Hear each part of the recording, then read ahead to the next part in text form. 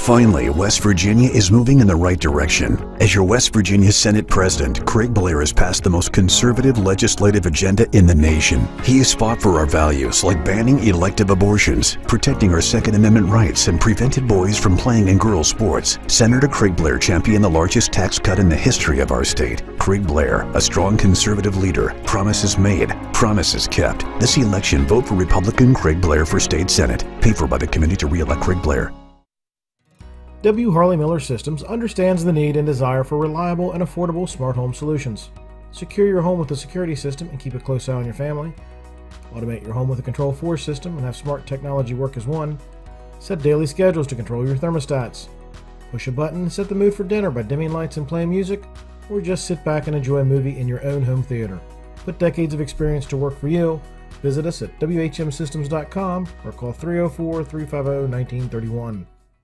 After a car accident, what do you get when you call Mansion Ferretti? You get more experience from a local law firm with over 115 years of combined service. More respect from a team who treats clients like their own family. And more fight, because we want you to get every dollar you deserve. Experience, respect, results. If you've been injured, that's what you want in your lawyer. And that's what you'll get when you call us. Car accident? Get more with Mansion Ferretti. 304-264-8505. Mayhem is everywhere. I'm your new bangs, and you can't stop staring at me. That's it. Just tilt the rearview mirror over here. And while you're checking me out more times than a library book, your car is wandering into that lane over there. More bangs? Neat. And if you've got cut rate insurance, you could be paying for this yourself. So get Allstate. Call Martinsburg Allstate agent Gary Kelly today at 304-263-4596. We're the Skinner Brothers. Most folks only need a lawyer once or twice in their lives. And when they're injured or in an accident, most people don't know what to do. We get it. It can be overwhelming. Nobody likes to be told, you need a lawyer. But that's why we're here. We want to get you back to your normal life and help you recover. So if you or a loved one has been in an accident, give us a call. Let us figure out how we can get you compensation. Reach us at SkinnerWins.com or Google Skinner Lawyers. We'll treat you like family.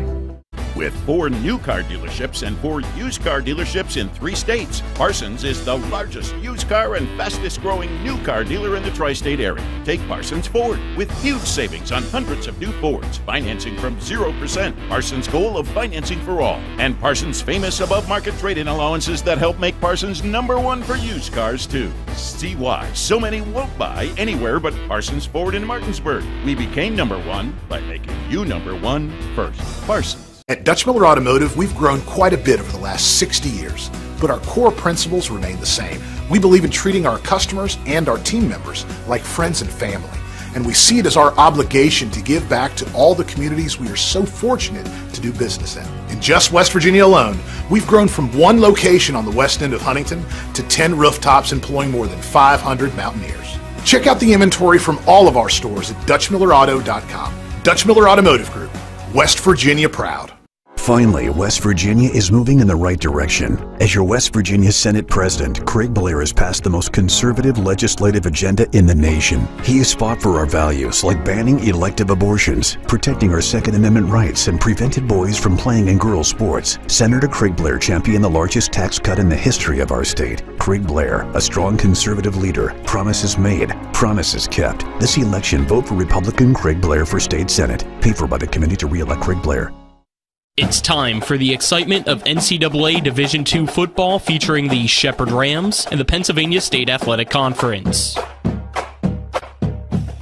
Today's coverage is brought to you by the Smallwood and Small Insurance Group, W. Harley Miller Systems, Chris Miller and the Dutch Miller Automotive Group, the Mercyhurst Group of Ameriprise Financial Advisors, Rock's Local Markets, Parsons Ford of Martinsburg, Skinner Accident and Injury Lawyers, Bechtel Jewelers, CMA Honda of Winchester, Brown Funeral Home and Cremation Robert Fields & Sons, Orsini's Home Store, Hagerstown Ford, the Berkeley County Health Department, Modern Realty Results, and the Mansion Ferretti Law Firm.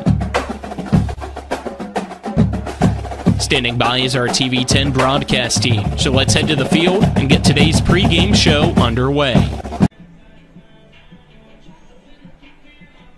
Good morning and welcome to Monte Cater Field at Rams Stadium as Shepherd plays its senior day against Mercyhurst. The Rams, also happy Veterans Day to you, as it's Military Appreciation Day at Ram Stadium today as well. But the Rams trying to win and get into the postseason. A win puts them in. We don't know where exactly they'll end up due to kind of a three-team mix of Kutztown, Shepherd, and Cal, who all have beaten each other and have all had a loss to one of each other as well. So it's kind of a complicated situation right now. But Travis, the Rams trying to win today, secure a spot in the Super Region 1 tournament, and then if you're in the dance, you can have a chance. Absolutely, and that's all this team really wanted to do coming into this season. Apparently, I mean, of course you had to adjust your expectations because you lost so much firepower from the year before, but yet the standard remains the standard. This is traditionally a winning program here at Shepherd, so that's something that they've always had their eye on, although it's been a rougher road than years past to get to this point. They're still in a position to do the things that they want, and that's get a postseason berth, and they have a matchup today versus Mercyhurst, and it's shaping up very much like the Bloomsburg game. When you think about it, like possibly a trap game, maybe they could be looking ahead to the playoffs and not taking this team serious. And then that Bloomsburg game proved to everybody is that if you don't take each and every one of your opponents seriously, you run the risk of being upset. So maybe Shepherd has learned their lesson from that Bloomsburg game and comes in today with a mindset of having to take care of business. You want to take care one game at a time. And this week it's going to be the Mercyhurst Lakers coming in, and they've had a tough season so far, but nothing will make their season any better than to have a big win versus Shepherd and play spoiler for the Rams' playoff hopes. I think there are a few things today that are different from that Bloomsburg game to today's game. One, Shepherd at home. Two, this Mercyhurst team has struggled significantly. Bloomsburg was losing games that they were competitive. Mercyhurst really hasn't been too competitive against some of the top teams in the PSAC when you look at it overall, Travis. So feels like a game that Shepherd should win, but again, it's college football. You never know what's going to happen here, especially in the PSAC. We'll take a 2-minute break. On the other side of that break, we'll hear from the head coach of the Shepherd University Rams, Ernie McCook. This is Shepherd Rams football on TV 10 and WRNR TV on YouTube. With 4 new car dealerships and 4 used car dealerships in 3 states, Parsons is the largest used car and fastest growing new car dealer in the tri-state area. Take Parsons Ford with huge savings on hundreds of new Fords, financing from 0%, Parsons' goal of financing for all, and Parsons' famous above-market trade-in allowances that help make Parsons #1 for used cars too. See why so many won't buy anywhere but Parsons Ford in Martinsburg. We became #1 by making you #1 first. Parsons. Hi, Crescia Hornby here. Larry DeMarco, broker of Modern Realty Results, believes he has some of the best real estate agents in the Eastern Panhandle. Agents at Modern Realty Results have years of experience and knowledge of the local real estate market. Agents within the office work as a team to provide quality customer service. We strive to always ensure client satisfaction through handling every transaction with honesty and integrity, all while offering competitive rates. Modern Realty Results is veteran-owned and managed. Please call us at 262-4222, modernrealtyresults.com. When will I be able to retire? How do I make the most of the money I have? How do I leave a lasting legacy to my loved ones? I'm Philip McCoy, financial advisor with the Mercyhurst Group, a private wealth advisory practice of Ameriprise Financial Services Incorporated. Call us today at 304-263-4343 to help you make the most of your financial future. Our office is located at 1270 Winchester Avenue, Martinsburg, West Virginia. Ameriprise Financial Services Incorporated, member FINRA and SIPC. Have you heard the news? Bechtel Jewelers is going out of business. Hi, I'm Lori, and I want to thank our cherished customers for years of friendship. We are liquidating our entire inventory with savings up to 70%. Come visit us in Inwood, now during our Diamond Stud Blowout, where for a limited time, our diamond studs are up to 50% off. Don't miss your chance to get the diamonds of your dreams. We welcome you back on the W. Harley Miller Systems pregame show. We'll now get into our coach's interview, brought to you by Parsons Ford. They're located at 1400 Shepherdstown Road or online at parsonsford.com. They became #1 by making you #1 first. Parsons. We're now joined by the head coach of the Shepherd University Rams, Ernie McCook. Coach, a good win for your team over East Stroudsburg. What did you take away from the game? Yeah, I thought we played well in all 3 phases. I think our defense was swarming, created a lot of turnovers, really answered the bell that we needed them to do. like they've been playing all year. I thought our offense, we were able to have great balance, make plays in passing game, running game, and I thought our special teams was pretty awesome. You mentioned the defense stepping up for you, and one of the key moments in the game, you're up 24-14, you turn the ball over, and East Stroudsburg throws that pick six. Big play there to kind of flip some momentum back on your side. Just talk about, I guess, Naeem Alexander coming up with that play. Yeah. Naeem, what a great play it was, and the way he finished, and the way they did everything the way you were supposed to after you make an interception.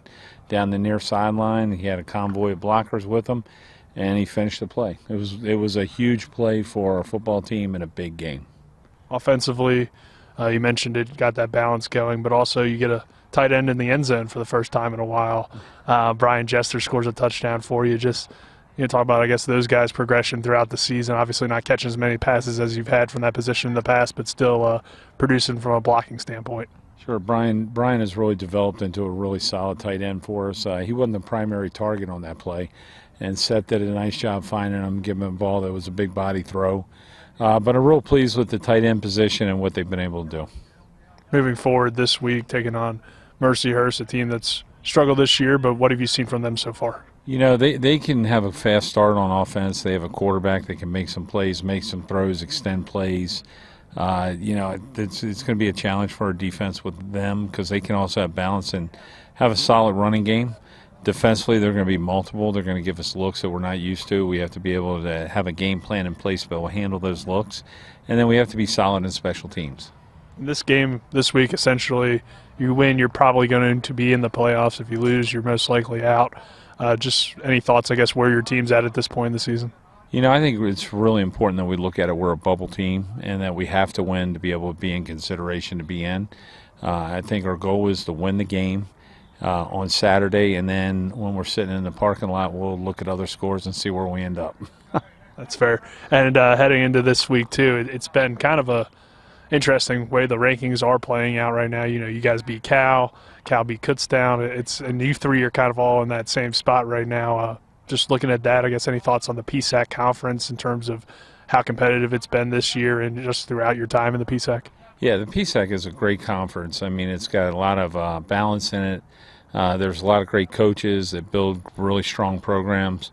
It is a challenge week in and week out. So we'll have to, when you look at what Cal, Kutztown, East Stroudsburg are all like, they're all teams that play great on defense and are able to run the football and throw the football. So, I mean, it's teams with balance and have great leadership at the head coaching position. It's senior day for you guys this week. It's a small senior class. What have these three seniors meant to your program? It's pretty awesome. You always you talk about Zach Fry, a long snapper, very key member for us. It's nice when you don't even think about the long snapper. You mean he's doing his job. Let's see, Nazir Russell.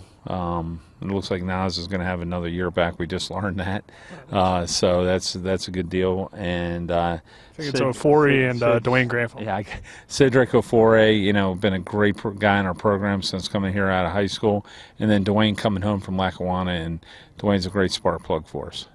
And then also Military Appreciation Week, always a big week for you guys to honor the military and have those flyovers as well. Just what does that mean to you?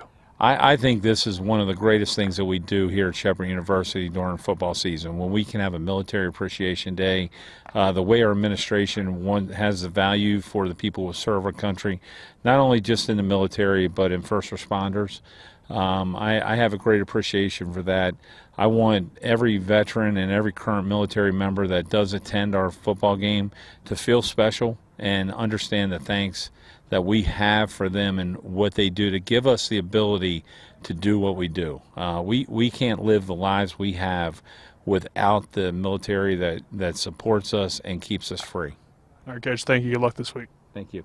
Concludes our coach interview, brought to you by Parsons Ford, located at 1400 Shepherdstown Road in Martinsburg, or online at parsonsford.com. They became #1 by making you #1 first, Parsons. This is Shepherd Rams football on TV 10. The challenges of tomorrow need a leader of character, a West Point graduate, a retired active duty Army veteran with 27 years of uniformed service, a battle-tested leader who knows what it means to serve. We need conservative Mac Warner.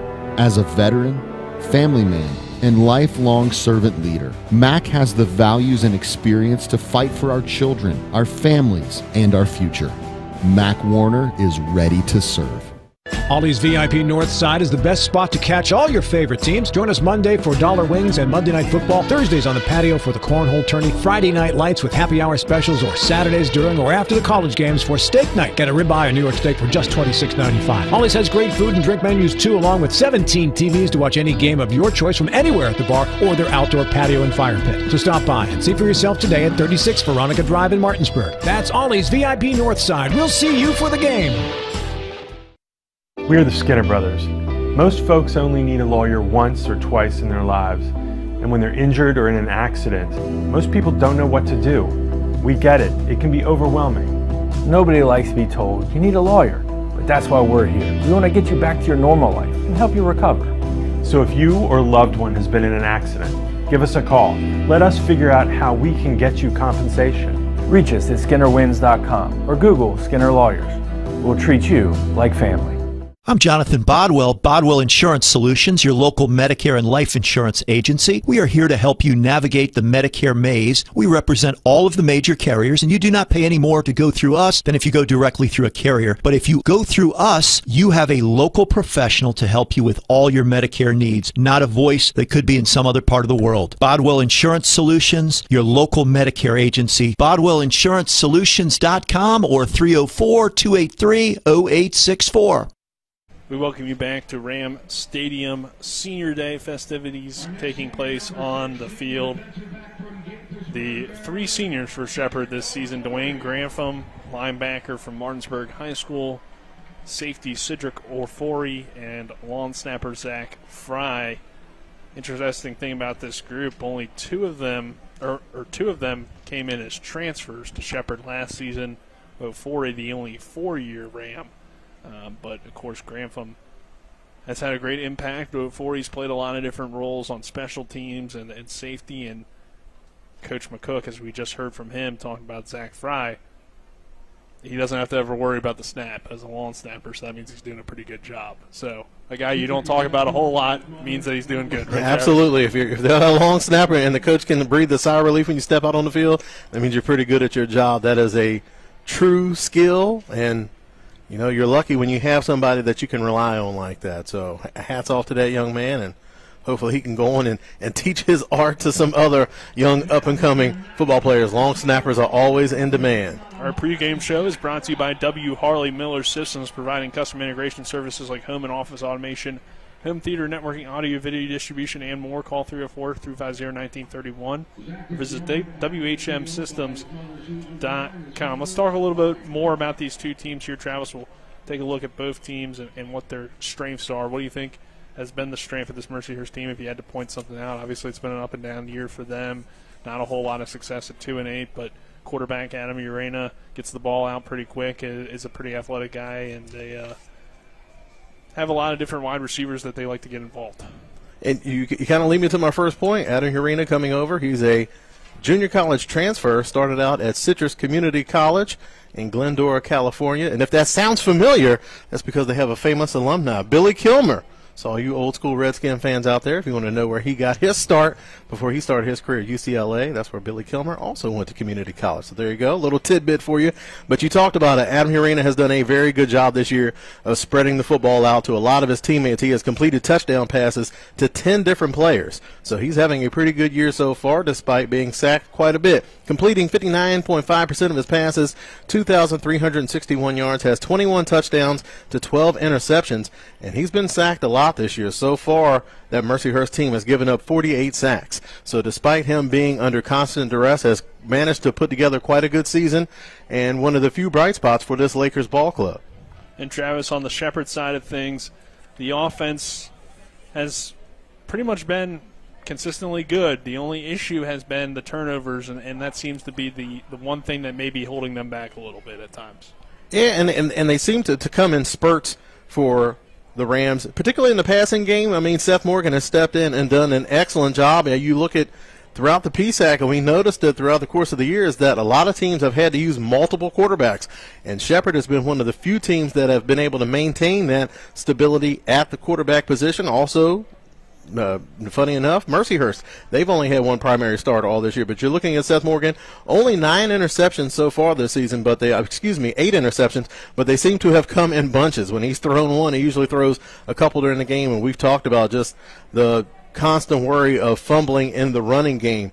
And so far, Shepherd has been able to not take the loss too many times this year because of those turnovers, but just because they have so much firepower and so much talent. But as you're gearing up, getting ready to go into the postseason, you know that you're not going to be able to go out there and make those kind of mistakes and be able to escape unscathed. So that's something that Shepherd, and that's going to be a key for them today, is that they're going to have to play a clean game, because that's really the only shot that Mercyhurst has a chance to pull the upset today, is that they're able to force a couple of turnovers, get some extra possessions, and keep that momentum on their sidelines throughout today's contest. All right, let's take another 2-minute break. On the other side of that break, we will go in the huddle with 2 Shepherd Rams football players. This is Shepherd Rams football on TV 10 and WRNR TV on YouTube. At Dutch Miller Automotive, we've grown quite a bit over the last 60 years, but our core principles remain the same. We believe in treating our customers and our team members like friends and family, and we see it as our obligation to give back to all the communities we are so fortunate to do business in. In just West Virginia alone, we've grown from 1 location on the west end of Huntington to 10 rooftops employing more than 500 Mountaineers. Check out the inventory from all of our stores at DutchMillerAuto.com. Dutch Miller Automotive Group, West Virginia proud. As a lifelong Jefferson County resident, Paul Espinosa has been a champion for the Eastern Panhandle. Paul is the effective, fiscally conservative voice we need in the West Virginia Senate. He's fought for job creation, student-centered education, the rights of the unborn, protecting our family farms, and was a leader in passing income tax relief for all West Virginians. When residents of the 16th Senatorial District cast their votes for their next senator, the choice is clear. Paul Espinosa for West Virginia State Senate. Paid for by Espinosa for Senate, Mary C. Espinosa, Treasurer. W. Harley Miller Systems understands the need and desire for reliable and affordable smart home solutions. Secure your home with a security system and keep a close eye on your family. Automate your home with a Control4 system and have smart technology work as one. Set daily schedules to control your thermostats. Push a button and set the mood for dinner by dimming lights and playing music, or just sit back and enjoy a movie in your own home theater. Put decades of experience to work for you. Visit us at WHMsystems.com or call 304-350-1931.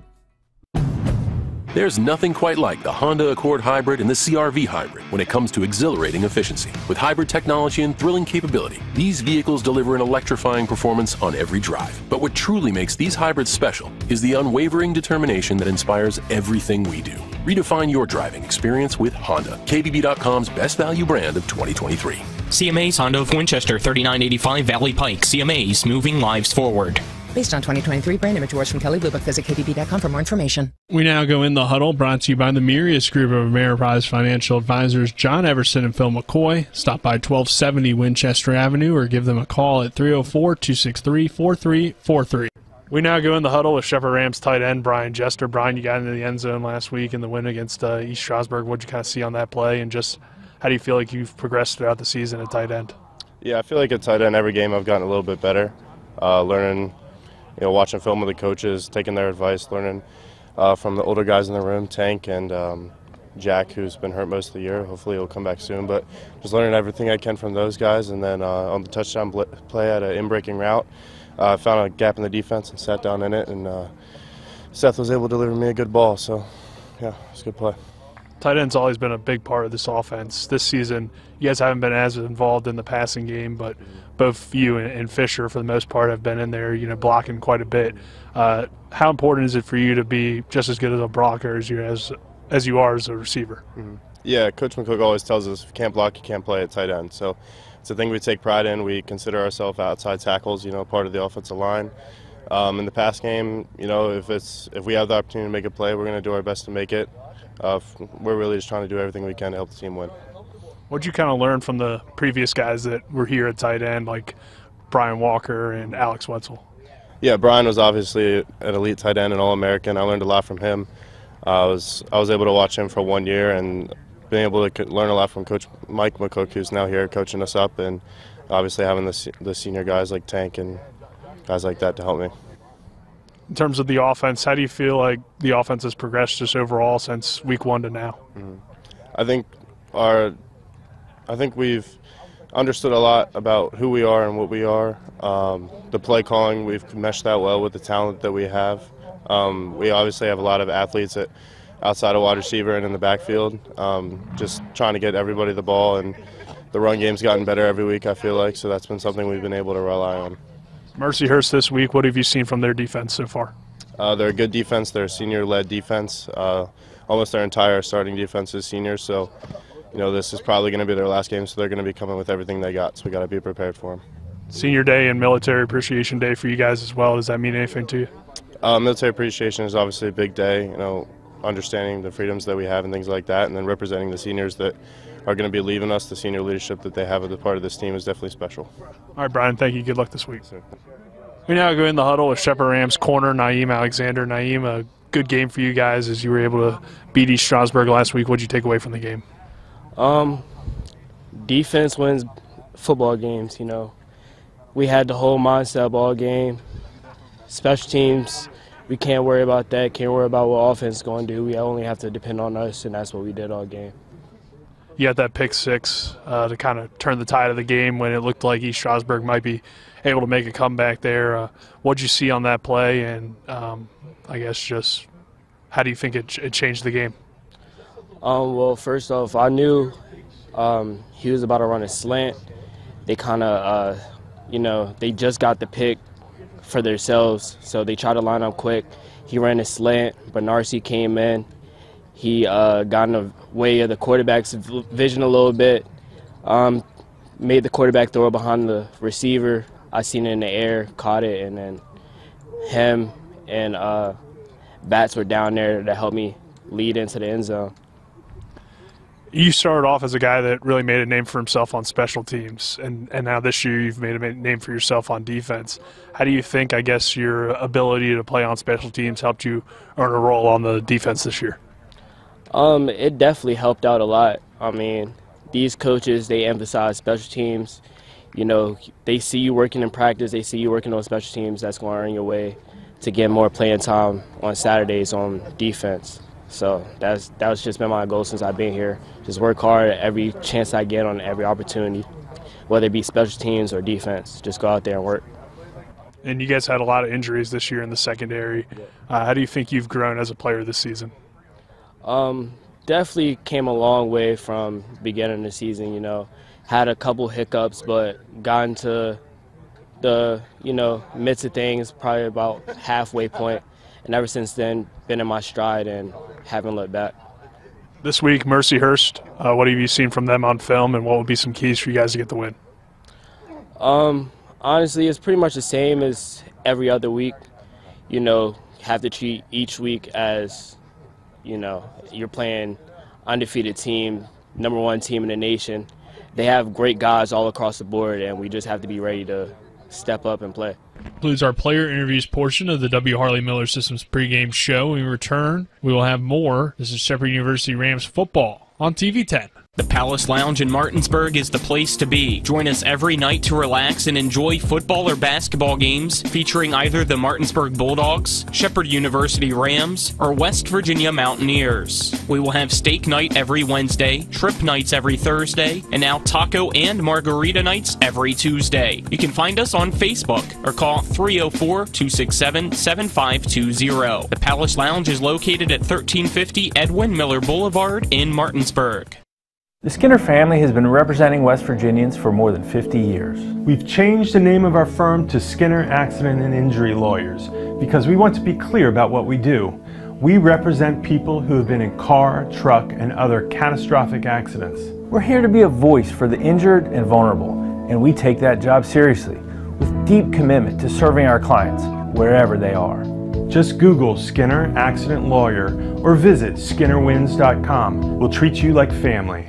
At Dutch Miller Automotive, we've grown quite a bit over the last 60 years, but our core principles remain the same. We believe in treating our customers and our team members like friends and family, and we see it as our obligation to give back to all the communities we are so fortunate to do business in. In just West Virginia alone, we've grown from one location on the west end of Huntington to 10 rooftops employing more than 500 Mountaineers. Check out the inventory from all of our stores at DutchMillerAuto.com. Dutch Miller Automotive Group, West Virginia proud.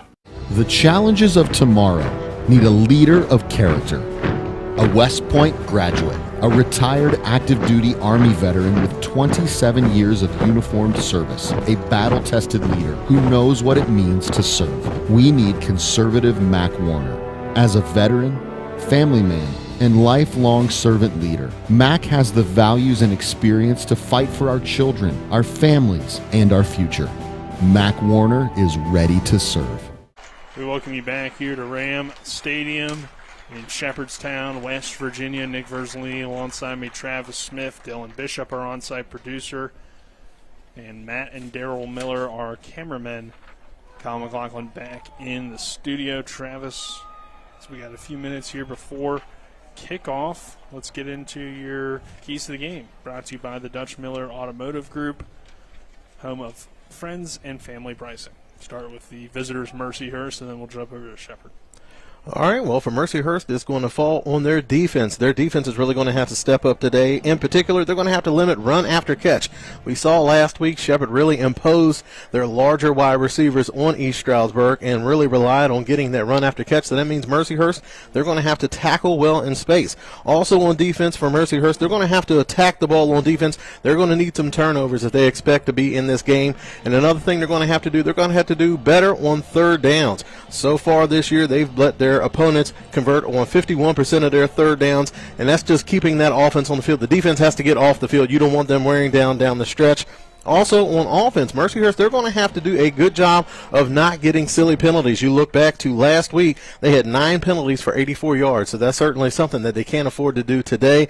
And one more thing, they're going to need to create some big plays on special teams. Like we mentioned with the turnovers, they're going to have to do some things to create some extra possessions. And for special teams, they're going to have to do some things that's going to create some momentum and get those fans that made that long trip down from Mercyhurst, PA, you're going to give them something to cheer about. They want to try to keep the momentum on their sides and possibly keep that Shepherd Rams ball club on their heels. Looking over at Shepherd, some of their keys for today's game, just play a clean game. Don't give a lot of turnovers. That was something that they kind of bogged them down when they went against Bloomsburg. It was that they went out and they had opportunities to take the lead. They just didn't do what they needed to do to get that win, and turnovers were one of the reasons why they weren't able to come away with a win in that ball game. Also, for Shepherd, they're going to have to harass the quarterback. Mercyhurst gave up 4 sacks last week versus Seton Hill. On the season, they've given up 48 sacks. So that's something that Shepherd is really going to have to get after, and that's something that the Rams have done very well down the stretch, is being able to manufacture pressure with not necessarily having to blitz. They've been able to work different combinations on that defensive front to get pressure on the quarterback, and that's something that they're going to have to do well today. Also, on offense for Shepherd, move the pocket a little bit. Seth Morgan has shown this year that he's very good outside the pocket. He's a mobile threat, but not in the form of him pulling the ball down and running it and getting yards with his legs. It's more of him extending plays, taking those check down passes, and that's something that he's excelled at throughout this season. And also, we talked about special teams for Mercyhurst. You can also look over their Shepherd sidelines. They're going to need some big plays out of their special teams. That has been a consistent bright spot for the Shepherd Rams regular season. It's been the quality play of special teams. Last week, they had a couple of hiccups that was a bit unusual for that special teams unit, but if they're looking to get back on track today, the special teams unit can certainly be the group of guys that can go out there and get it done for the Rams today and help them get this win and propel them into the postseason. Got about a minute until the opening kickoff. Our opening kickoff is brought to you by CMA Honda of Winchester, located at 3985 Valley Pike. CMA, moving lives forward. Again, happy Veterans Day to those of you that have served our country or are currently serving our country, protecting us and our freedoms. And Military Appreciation Day here as well at Rams Stadium. We had the flyover a few moments ago. Colin may have replayed that for you as, unfortunately, just a little bit of a miscommunication. It seemed like we thought it was at 11:59, and I guess it was at 11:55, so that's why we didn't have it live. But good crowd on hand here, Travis, and a great ceremony before the game as well for the veterans. And that's always nice when you see, I believe that was a C-130. They fly out of Martinsburg, so it's always nice, and you just hear just the awesome power as they fly overhead. And, again, it's a great day for football, and that just adds to the atmosphere, and always a great opportunity to honor those that have served. Yep, Shepherd versus Mercyhurst. Again, a Ram win, and they are in the postseason now. In terms of where they will play or what seed they will receive, that's still up in the air. But a win, you're most likely in at this point. As Shepherd currently ranked 6th, which would mean they would have to go on the road. But the team ahead of them right now, number 5, Kutztown, they are playing in the PSAC championship today against a tough Slippery Rock team, so it's possible that they could fall to 3 losses, and maybe Shepherd gets in ahead of them or gets a higher seed, I guess, ahead of them. And, of course, the 4 seed is Cal currently, and Shepherd beat Cal head-to-head, but Cal doesn't have a bad loss. Shepherd has a bad loss to Bloomsburg, so that's kind of how things are being evaluated right now, we do believe. So maybe, again, if it's more so Shepherd versus Cal, the head-to-head might help them. But, hey, at the end of the day, Shepherd just got to take care of business on the field, and they'll go play whoever, wherever.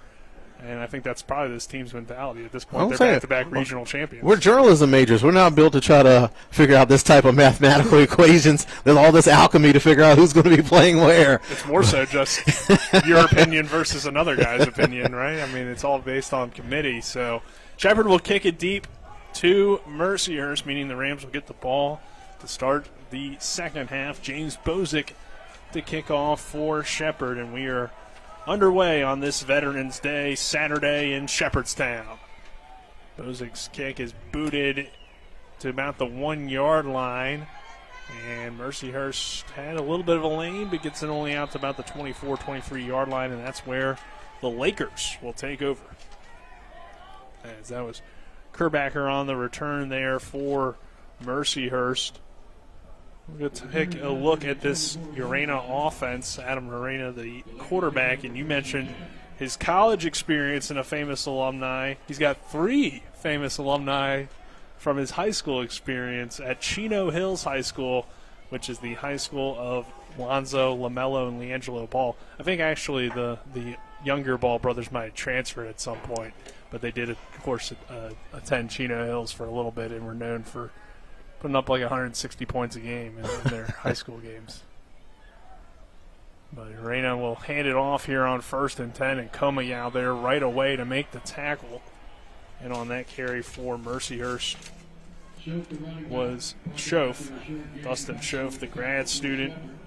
Some big backs in this Mercyhurst backfield. Bertera standing at 6'2", Schoaf at 6 foot. And then you have Aaron Rodriguez, who's the undersized 5'10", kind of receiving back that they'll mix in. But it looks like Schoaf is again the back here on 2nd down and about 8. And Urena looks to throw, throws it complete out of the backfield to Schoaf. He sheds off Christian McDowell, is still going, the big back, up to about the 40-yard line before he's brought down on a play. It's a 1st down for Mercyhurst. And Schoaf, coming off of a big game last week versus Seton Hill, had 13 carries for 74 yards. And again, he's shown that he's got good hands coming out of the backfield. Not many catches, but he does have a touchdown on the year with 5 catches, 86 yards coming into today's game.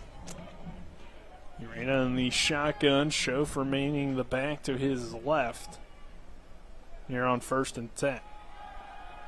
And they'll run Schoaf, and he's brought down on the play. Harold O'Neal coming up to make the tackle. And you can see the approach that Mercyhurst is looking to take. They want to have a ball control style, want to eat up the clock, limit the amount of possessions that Rams offense is going to be able to go out there on the field. And, again, a smart play by Mercyhurst just to try to keep the game close, and you never know what can happen late in the game. A funny bounce of the ball, and you could be in business. Yeah, I think it's a smart way to play it. Urena looking to throw. Completes the near side, hauled in on the play by Braden Black, and a flag comes flying in, so this will tack onto it. Omari Terry frustrated with the call. And Terry, one of the fiery competitors on that Rams defensive unit, and sometimes that boils over, but those are the type of plays that you see. Mercyhurst, they went with a maximum protection look. They realized that they've had trouble protecting the quarterback, so how do they counter that? One, they keep in extra protection to block for the quarterback, then they also move the quarterback and get Urena out on the edge and give him some clean, easy reads so he can get the ball out of his hands quickly. So I'll move the ball down to the 37-yard line for Mercyhurst on this opening drive of a good opportunity to get on the board here first. Now, they haven't really had a strength in the kicking game, so it's kind of touchdown or bust for this team, at least from long-range field goals. Here's a pass underneath, complete, short of the sticks. That is Black once again, tackled at about the 32-yard line. And that will bring up second down for Mercyhurst. Black coming into today's game, racking up 17 catches for 202 yards and 2 touchdowns on the year. Again, Urena doing a good job of just spreading the ball out, making quick decisions, getting the ball out of his hands quickly. Second down and 5 for Urena in the offense. Here's another run on the ground, taking it inside the 30-yard line. On the carry that time appeared to be Pappas, I believe. Yep, number 15, Mike Pappas, the senior running back from Parma Heights, Ohio. So Pappas remains the back here on a third down and 1 after the 4-yard carry. Urena sends Black in motion, takes the snap, will give it to Pappas, who gets a good block from his quarterback, and he's going to take it into the end zone. Touchdown, Mercyhurst. Hats off to the QB. He had a good block on the backside, scooped that backside defender, and that was just enough for his running back to get to the edge, and you couldn't have scripted better opening drive for this Mercyhurst team. Just ball control, ground and pound, using play action pass, and then able to make the most of that opportunity to get that first touchdown of the game. So Mercyhurst coming out swinging. At this point, they're playing with house money. All they can really do is just embrace that spoiler role and just come out and swing for the fences. Mike Pappas, a 27-yard touchdown run to get Mercyhurst on the board. The extra point coming here from Nathan Naguki, the junior kicker, and Naguki's kick is up and good. So Mercyhurst 7, Shepherd nothing. All that talk about playoffs.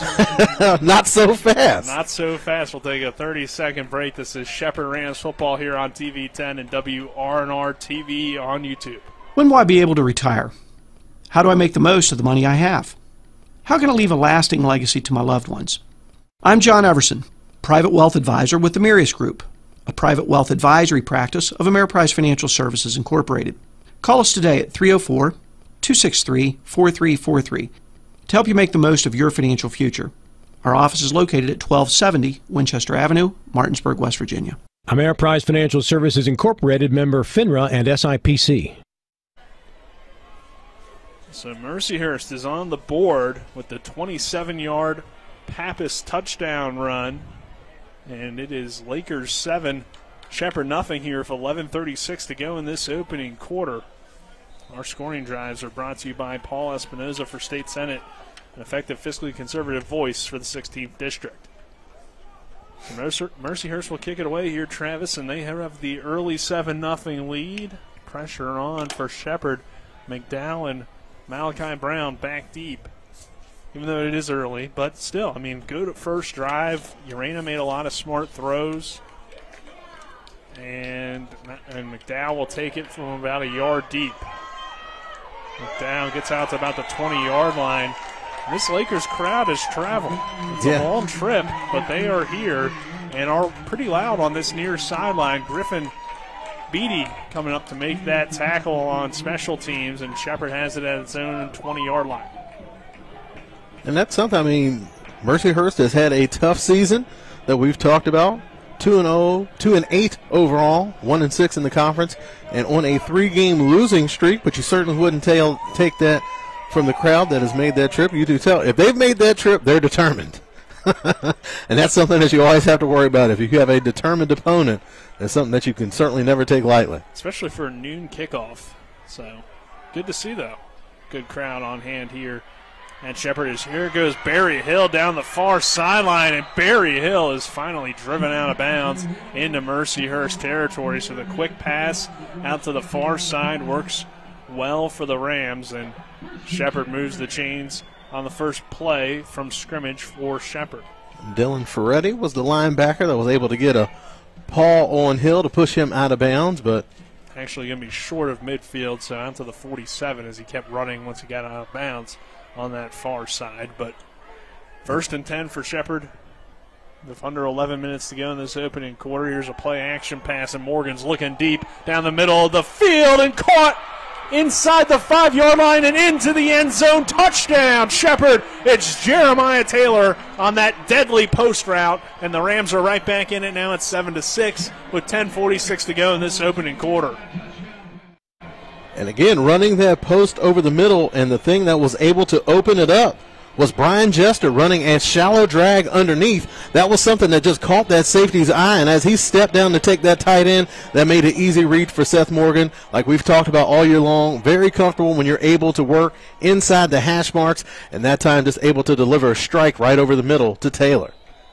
Bozick missed his last 2 PATs last week, but he nails that one. It's 7-7 here with 10:46 to go in this opening quarter.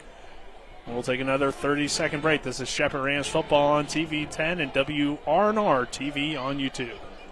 At Dutch Miller Automotive, we've grown quite a bit over the last 60 years, but our core principles remain the same. We believe in treating our customers and our team members like friends and family, and we see it as our obligation to give back to all the communities we are so fortunate to do business in. In just West Virginia alone, we've grown from one location on the west end of Huntington to 10 rooftops employing more than 500 Mountaineers. Check out the inventory from all of our stores at DutchMillerAuto.com. Dutch Miller Automotive Group, West Virginia proud. We welcome you back here to Ram Stadium. 7-7 our score, 10:46 to go in this opening quarter, and Shepherd will kick it away with Bozick. Good start to this ball game. I mean, that might be the thing that holds Mercyhurst back. Even if they're able to move the ball offensively, I don't know if they're going to have the guys to keep up with the Shepherd offense, as that one is muffed inside the 5-yard line, but picking it up and getting it out to actually going to be inside the 15-yard line. Great job by that Shepherd special teams unit to fly to the football, and it will be first down and 10 here for Mercyhurst, who had that good drive after Shepherd gets into the end zone with the Jeremiah Taylor touchdown. Just a 2-play drive resulting in 80 yards and the long touchdown pass. Our scoring drives are brought to you by Paul Espinoza for State Senate, an effective fiscally conservative voice for the 16th District. So first down here for East Stroudsburg from their own 15, or for Mercyhurst from their own 15-yard line.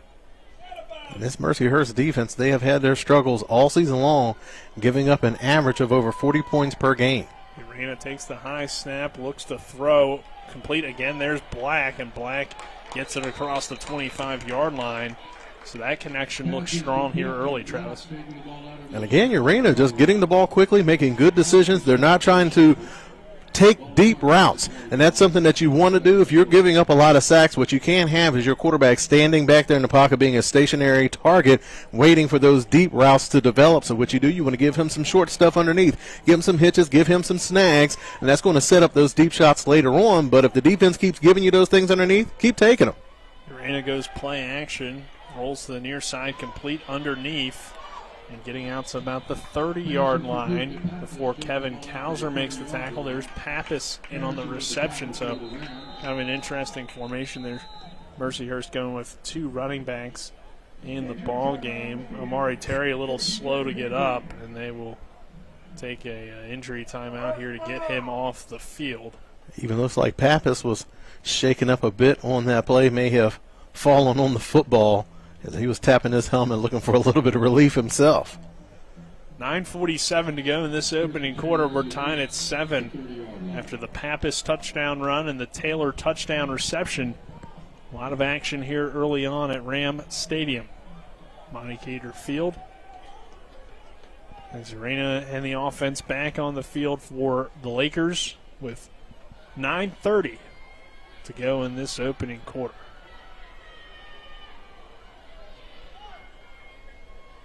Urena looks to throw.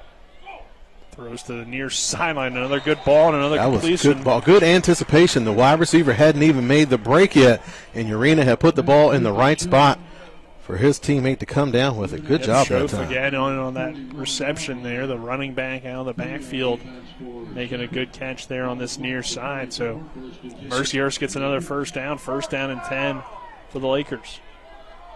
With those bigger backs, they give you some versatility because you can easily plug them in at the tight end position, and it's hard to notice. Up to the 44-yard line. There's Schoaf of a good hole and a hurdle. Gets across midfield, has the first down, and running a man out of bounds goes Schoaf. Singleton takes the contact to bring him out of bounds, but Singleton is a little bit too light to come up and handle Schoaf like that. Schoaf right now putting on his own showcase, catching the ball out of the backfield, hurdling defenders, stiff-arming people. He's a physical running back. Fun to watch here early on is the Mercyhurst team as they're moving the ball pretty well. Here's a pass complete to Black. He takes it inside down to the 25-yard line. So, again, the Lakers are moving the football. They're going quick on the ball. Shepherd having to run substitutions on to try to keep up. I think it's a good approach here from the Lakers. And we talked about the injuries that are beginning to mount for the Shepherd Rams. So not only are you having to shuffle in people in and out of the game, then they're going to have to communicate quickly once they get out there on the field. So right now Mercyhurst just applying the right amount of pressure to keep them on their heels. 4-yard gain on first down here on 2nd and 6. A run there for Pappas. Well, the home fans they get a third down. Home fans are looking for the Laker fans are looking for a horse collar tackle on that one as the defender went up high around Pappas's neck, but picked up a couple yards on that play. But right now, just Mercyhurst is doing a good job of just mixing it up, running the ball, using play-action pass, getting their young quarterback out of the pocket on the move, giving him some quick reads, and he's doing a great job right now just making quick decisions and delivering accurate passes. Black goes in motion, and Schoaf had a big hole, but a flag comes flying in. I'm going to say false start against the Lakers, so that's a pretty big penalty. You'll still have a third and manageable at 3rd and 8, but 3rd and 3, you felt pretty good about it. 2 plays probably to get those 3 yards too if you wanted to run another one. Yeah, because at 3rd and 3, your whole playbook is open. You can either run the ball, you've been running the ball successfully, or you can go for a high percentage pass underneath. But now backing it up to 3rd and 8 really kind of limits your options and gives a little bit more of an advantage to the defense because now they kind of know how you have to attack them. Yeah, no one in the backfield here on 3rd down and 8 with 6:55 to go in the opening quarter. We're tied at 7 between Mercyhurst and Shepherd. High snap, but Urena handles it. It's tipped up in the line, and luckily for Mercyhurst, it falls incomplete. So I'll bring up 4th down. We'll see if they go for it. Like I said, not a kicking unit that has attempted a whole lot of long field goals this season, so you would presume here on 4th and 8 from the 27, they will probably go for it. It would be a 44-yard field goal from here, so. And we talked about the size of the quarterback for Mercyhurst, listed at only 5'9". So if you know the ball has to come out quickly, that's something that you should tell your defense coming into that game is that you want to get your hands up. You know that those balls are going to be coming out quick, so it's probably going to be something underneath. If you can get your hands up, chances are high that you can get a batted pass. Here's a pass over the middle and incomplete. Looked like it was intended for Austin Urena. Looked like there may have been a miscommunication because there was a couple of receivers in the area. You had Urena, the wide receiver. You also had the big tight end, Mizgorski, was also there in that area. So it looked like Mizgorski was the one that broke free. Yeah, he was more open. But the pass was kind of split the difference between the two. Yep. But you see, like, Mercyhurst almost has to play with a desperation on the offensive side of the ball because their defense has had so many struggles throughout the season. So it's pretty much an all-or-nothing approach for that Lakers offense. And Shepherd made it look pretty easy on that first drive. Just 2 plays to go 80 yards. And here they're taking over again. They're going to run the football with Malachi Brown, and Brown gets positive yardage out to about the 33-yard line is where they'll spot him.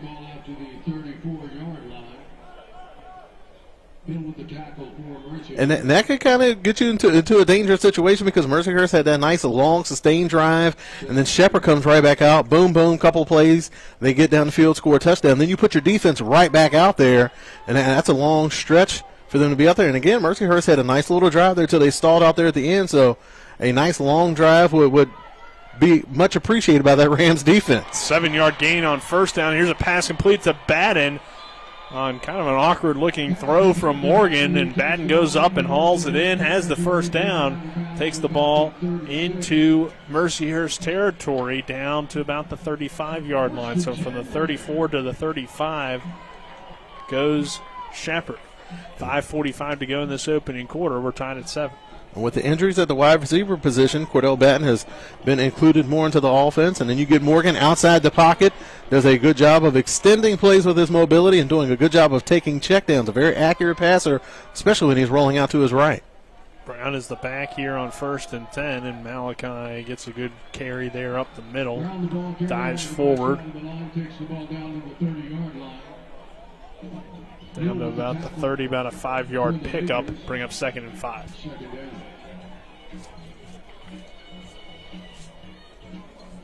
And Brown, no doubting his explosive playmaking ability, good running the ball, also very good catching out of the backfield, but his major problem this year has been putting the ball on the turf. He has a tendency to let that ball get away from his body, and that turns into bad plays. Morgan, good pass out there, complete to Jeremiah Taylor inside the 20-yard line.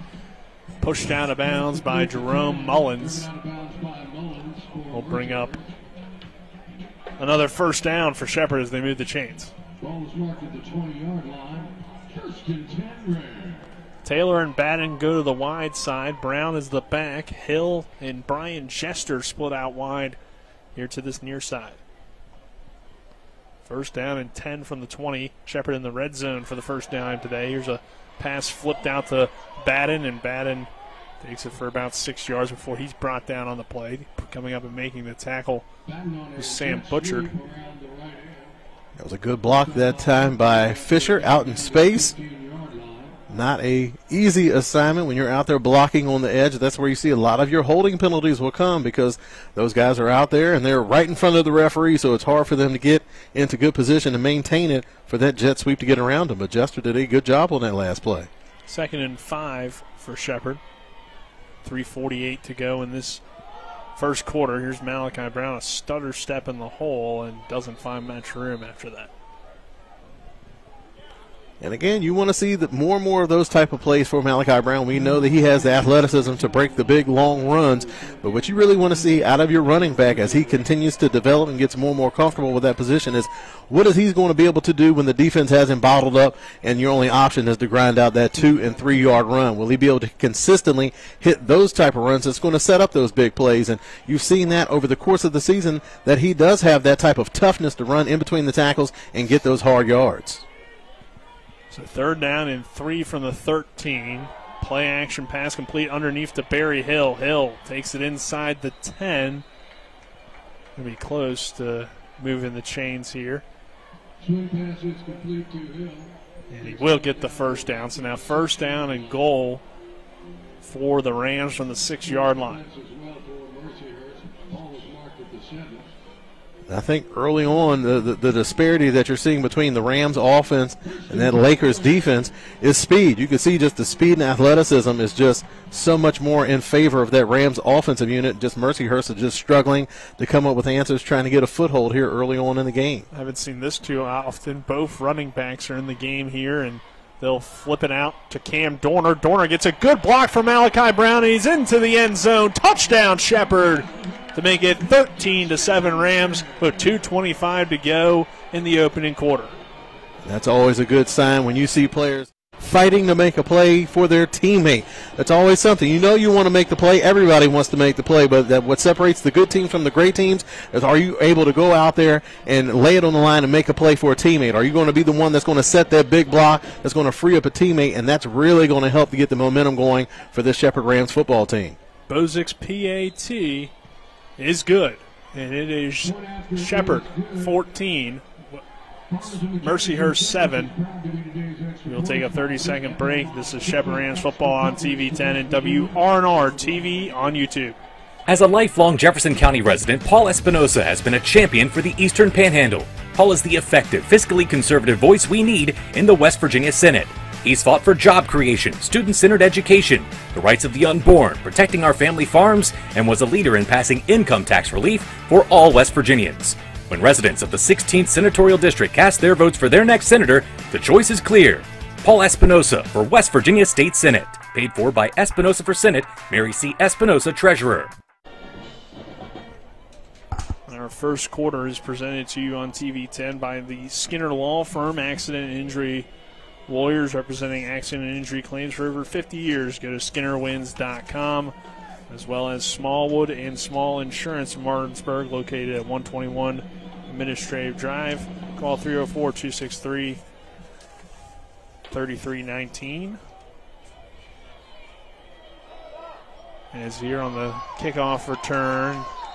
Good return there for Mercyhurst from it was Kerbacher. Yeah, that time on the kick return.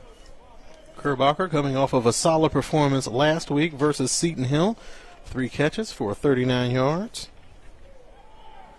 Has only had a couple of kick returns coming into today's game, but so far has proven to be up for the challenge. Has had a couple solid returns here early on. Excuse me, that number 304-263-3361 for Smallwood and Small Insurance. But our scoring drive is also brought to you by Paul Espinosa for State Senate, an effective fiscally conservative voice for the 16th District. As Shepherd on the board again in this one, 14-7. Cam Dorner scores on the touchdown reception, a 6-yard touchdown reception. Got a good block from Malachi Brown as well. And now a false start going against Mercyhurst. We'll bang him up here to 1st and 15 after that good kickoff return, Travis. And you mentioned that touchdown by Dorner. It's almost as if Shepherd is just looking to put something on tape as they're going to be trying to set up something going into the postseason, having both of those running backs in the game at the same time. We talked about how Malachi Brown was a converted wide receiver, so you know he's going to be natural out there playing in space. Schoaf, a solid run. Pena comes up and meets him right around the original line of scrimmage. And that was some good blocking up front by Mercyhurst. There was a nice lane there, and Payne did a good job to come up and fill the hole. You're not going to see too many safeties that are eager to come up and tackle a running back the size of Schoaf. And you look at it, Dustin Schoaf, he's a grad student, so this is his last college game most likely, unless somehow he's got another year of eligibility. You know, eligibility gets a little weird with COVID and everything now. It gets a little fuzzy sometimes. But you presume this is his last game, and I mean, he's out here running hard. This one knocked down, or Urena escapes and throws incomplete. There was a flag on the play, so I'm thinking the referees are probably going to call a shot to the head. Yeah, they're going to call targeting. Personal foul. Targeting. Defense number 20. Automatic first down. Number 20 has been disqualified. Oh, wow. Amari Terry gets disqualified for targeting, and that's just a tough situation. You have a quarterback that's 5'9", and not that Amari Terry is that big of a guy himself. He's only 5'8", so he's going in tackling, standing up, and he just happens to hit the quarterback in the head. And for targeting, I could see this some type of personal foul, but ejecting him from the game on a hit like that, I think that's extreme. I understand you want to maintain safety of the game, but you have two players out there. One of them's 5'8", one of them's 5'9". You can only go so low. He came in with good technique. Urena did a good job of keeping his feet and getting outside the pocket, but that's certainly unfortunate that Terry gets ejected from the game on a play like that. Yeah, I mean, it's definitely a strange situation. You don't see too many targeting calls on a play in the pocket, first of all. Typically that's a call kind of reserved for pass plays over the middle is when you see it the most. So a little bit different there, and I think it's probably, like you said, maybe a little bit extreme. But as we said before, you know, you want to protect the players, number one. And number two, I mean, quarterback gets the benefit of the doubt a lot more of the time, so yeah, it's tough. But 1st and 10 here for Mercyhurst is, again, Schoaf running the football. Schoaf, and a good carry there on that run. And Pena comes up and make that tackle. So Shepherd has gotten a few guys back on this defense. We mentioned those injuries. Grantham's been back now. Pena's been back. Still awaiting the return of Nathan Muley on the D-line. As it looks like we have another issue with the clock. And it may be a situation with Muley where you have postseason aspirations. Do you risk him in a game where, let's face it, you're probably favored to win, and but you know you're certainly going to need him in the playoffs. So it might be something where he may have been healthy enough to go, where they just wanted to hold him out for another week just to have him 110% ready for the playoff run. It seems like the issue may be, for some reason, the clock says 14 minutes. Or no, it does say 14.1. I just can't see. It says 14.1 seconds, but I think there is a clock issue. Or maybe it did say at 1.14 minutes, but now it says a minute 40. So I think there should be, I don't know what it should be, but I know it's been messed up for a little bit because I've heard people yelling about it. But 14-7 Shepherd. 56 seconds. There we go. 56 seconds on the first quarter clock here as we continue to wind down. But that's been an issue a little bit here at Ram Stadium. Had some clock issues a few times. It's been an issue at other places as well. So, still having issues putting the exact time. Now a half second is on the clock, it looks like. So. Well, as anybody knows, anytime you're working with any type of audio-visual equipment, expect complications. Now we have 56 seconds, so things are correct, and they should roll it, I believe, at this point. As I saw the signal from the official, but they haven't started it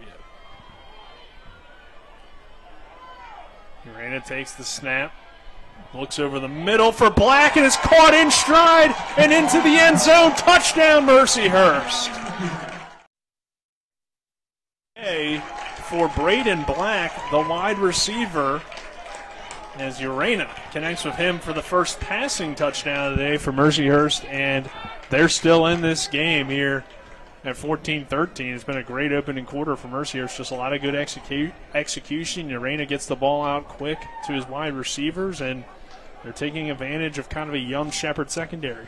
Yeah, and with Terry out, it only gets that much younger, and they went right after that safety position on that play. Shepherd using a too-high safety look on that play, and Urena able to split those two safeties with a precision pass to the post to Black for the touchdown. And Mercyhurst certainly game, but blocked extra point. You see this Rams special teams unit once again making a play. That has been one of their mainstays throughout this season, is quality special teams play. I believe Jack Baxter got his hand on that one. So Shepherd remains in the lead here with 48 seconds to go before the end of the first quarter. It is Shepherd 14, Mercyhurst 13. We're back in 30. Finally, West Virginia is moving in the right direction. As your West Virginia Senate President, Craig Blair has passed the most conservative legislative agenda in the nation. He has fought for our values like banning elective abortions, protecting our Second Amendment rights, and prevented boys from playing in girls' sports. Senator Craig Blair championed the largest tax cut in the history of our state. Craig Blair, a strong conservative leader. Promises made, promises kept. This election, vote for Republican Craig Blair for State Senate. Paid for by the Committee to Re-elect Craig Blair. We welcome you back here to Ram Stadium. 48 seconds to go in this first quarter, and Mercyhurst gets on the board once again with a touchdown pass. Urena to Black. It is Shepherd 14, Mercyhurst 13 with 48 seconds left in this first quarter. Our scoring drives are brought to you by Paul Espinoza for State Senate, an effective fiscally conservative voice for the 16th District.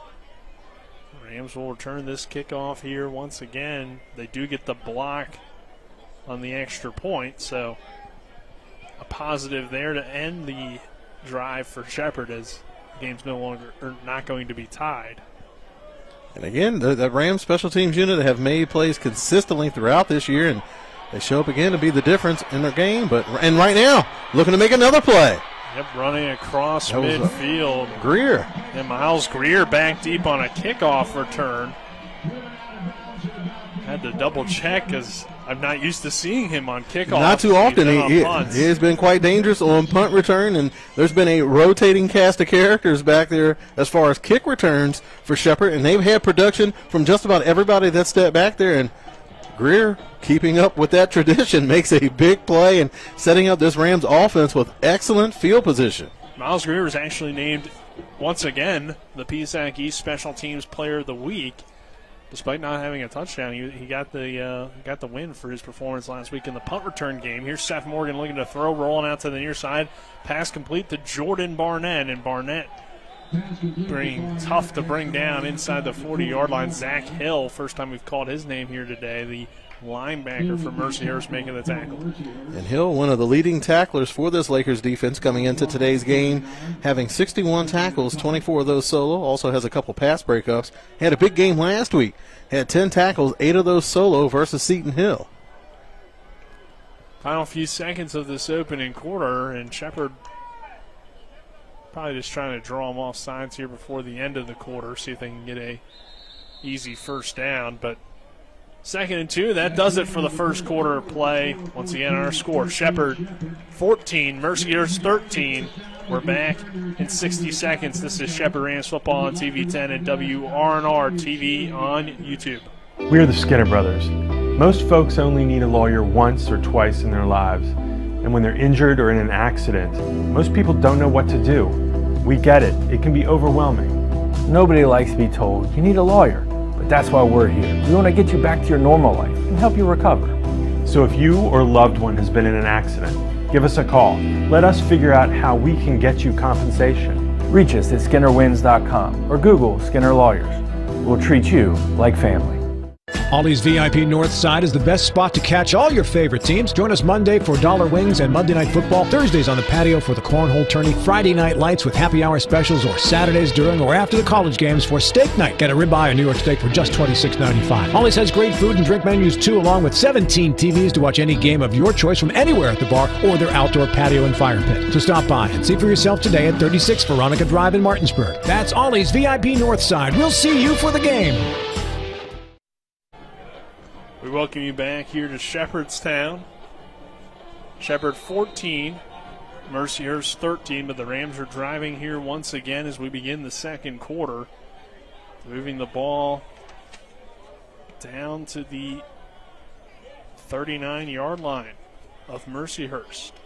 Seth Morgan in the pistol formation. Jordan Barnett the back. Cam Dorner goes in motion. We'll go to the big back Barnett for the first time today on the ground, and Barnett has the first down. Down to about the 30-yard line. Coming up making the tackle is Zach Helsley. There you go. He's also one of the leading tacklers for the Mercyhurst defensive unit. 51 tackles, 25 of those solo coming into today's game. And a good run by Barnett, just patient, letting that offensive line wash down that defense. He puts his foot in the ground, cuts it back, and picks up some positive yards. We'll run Barnett here again. This time lost his footing on that one. On the play. Roland Falaki in on that tackle. Actually, it might have been 99 there, James Royal. And it's kind of the jersey he had it. Kind of bunched up there in the first. I'm sure there's an abundance of double-sided tape that's under that jersey, so sometimes they get a little bit misaligned. 2nd down and 9 here for Morgan. Morgan looking deep for Barry Hill in the end zone. Touchdown, Shepherd! And it was just a flat-out foot race that time. Gregory Elliott III was the junior defensive back that was in on the coverage, and just Barry Hill just rolled right past him. And you see that is the biggest difference is on that defensive side of the ball, Mercyhurst just does not have the athletes to keep up with the speed and athleticism on the Shepherd offense. Well, not too many people are going to win a foot race with Barry Hill. That's true. He's got a lot of speed out there, wide receiver, and so far Morgan in this offense looking on point against Mercyhurst. The extra point is up and good, 21-13. We can talk a little bit more about that on the other side of this break. 30-second break. This is Shepherd Rams football on TV 10 and WRNR TV on YouTube. 21-13, 13:44 to go in the first half. W. Harley Miller Systems understands the need and desire for reliable and affordable smart home solutions. Secure your home with a security system and keep a close eye on your family. Automate your home with a Control4 system and have smart technology work as one. Set daily schedules to control your thermostats. Push a button and set the mood for dinner by dimming lights and playing music, or just sit back and enjoy a movie in your own home theater. Put decades of experience to work for you. Visit us at WHMsystems.com or call 304-350-1931. We welcome you back here to Ram Stadium here at Monte Cater Field. Shepherd 21, Mercyhurst 13. Score update from the PSAC championship game. Kutztown has an early 7-0 lead over Slippery Rock, but Berry Hill hauls in the touchdown pass from Seth Morgan. Our scoring now 14-0 KU. So thank you, Dylan, for that update. But our scoring drives there brought to you by Paul Espinoza for State Senate, an effective fiscally conservative voice for the 16th district as Shepherd gets in the end zone on the Morgan touchdown pass to Berry Hill. And you see the kickoff here from Bozick.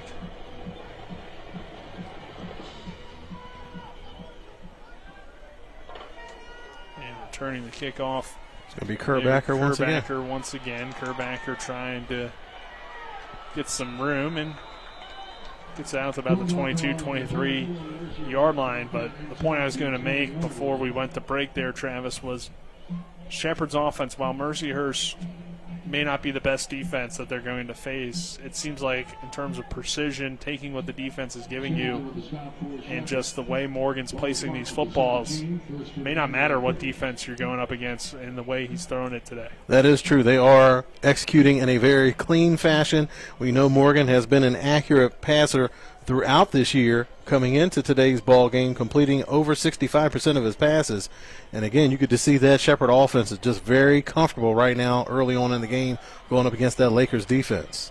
So far, though, the Lakers have been able to move the ball against the Rams defense.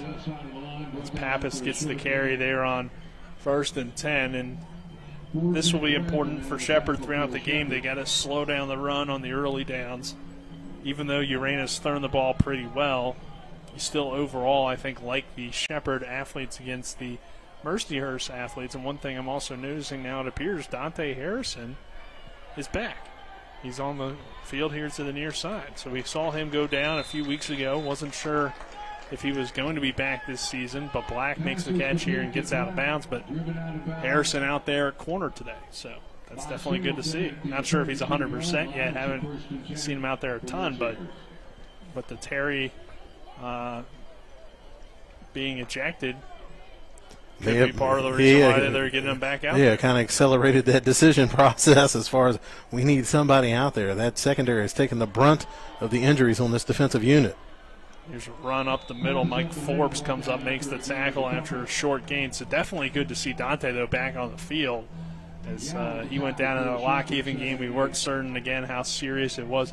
We knew he was expected to make a full recovery and everything, but it was definitely a scary moment there for a few minutes before we saw, obviously, him get on the cart and kind of still be moving and interacting, so we knew things would probably be okay, but definitely good to see him back out there. Certainly like his size and his athleticism out there on the edge gives you some favorable matchups against some of the larger wide. Ball came out on the pass to the big tight end. Still waiting. Out, though, couldn't recover it, and I think Black got it back for Mercyhurst. Sometimes it's better to be lucky than good. He went to the big tight end over the middle. He gets the ball punched out. And then Black there, Johnny on the spot, able to pick it up. And sometimes you just hustling after the play. Just good things are going to happen. And Mercyhurst haven't had a lot of breaks go their way, so I'm sure they're certainly happy to see that ball bounce into the hands of a Laker. As Gorski made the catch, I looked over at Dylan. He thought it should have been ruled incomplete, I believe, but kind of a close play there. Could have gone either way. Urena rolls out to the near side, throws complete to Kerbacker, and he's knocked out of bounds by Dante Harrison. Has the first down. So again, this Mercyhurst team moving the football against Shepherd. And it's surprising, I mean, because you look at Shepherd, and I don't know if they're just giving Mercyhurst a lot of vanilla looks, not wanting to give away too many wrinkles before they go into the postseason, but the Lakers have been able to take advantage, and the quarterback has just been throwing dimes so far today, and the secondary showing some respect, backing off, and Urena has no problems taking those underneath checkdowns. Here's a run up the middle. There's Pappas. A lot of different backs, too, getting touches. We've seen a lot of the bigger Dustin Schoaf today, but Pappas has gotten some carries as well.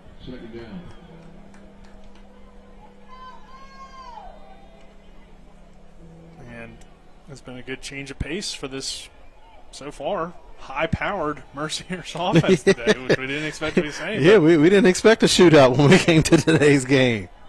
We'll take it. Yeah. Definitely an interesting game here. Here's Black underneath with the catch. Naeem Alexander brings him down. And again, we're seeing good stuff from Braden Black. And I wonder maybe Mercyhurst saw some of the big games. Black's not necessarily a small receiver at 6 foot, but kind of these guys that are slot receivers that can do a lot of different things. And we, of course, saw a big game in the Cal game from their slot receiver. Because at this point in the season, you got a lot of tape on everybody, so you can certainly go through and you're combing that film throughout the season, and you're going to come up with a handful of things that you feel like you're going to have success with. And so far, the Lakers have been hitting on pretty much everything. Pappas running hard up the middle. And, of course, even Lockhaven had some success with their guy that was kind of slot receiver type. So I think that could be what they're taking advantage of. And also the injuries in the secondary and the fact that Terry's now out of the game as well. All this stuff kind of piles up for the Shepherd defense. And what happens is when you have that many injuries on the back end of your defense, it makes you play more conservative with your front seven, realizing that you're not going to be able to send blitzes or a variety of different looks because you have to try to protect those guys on the back end.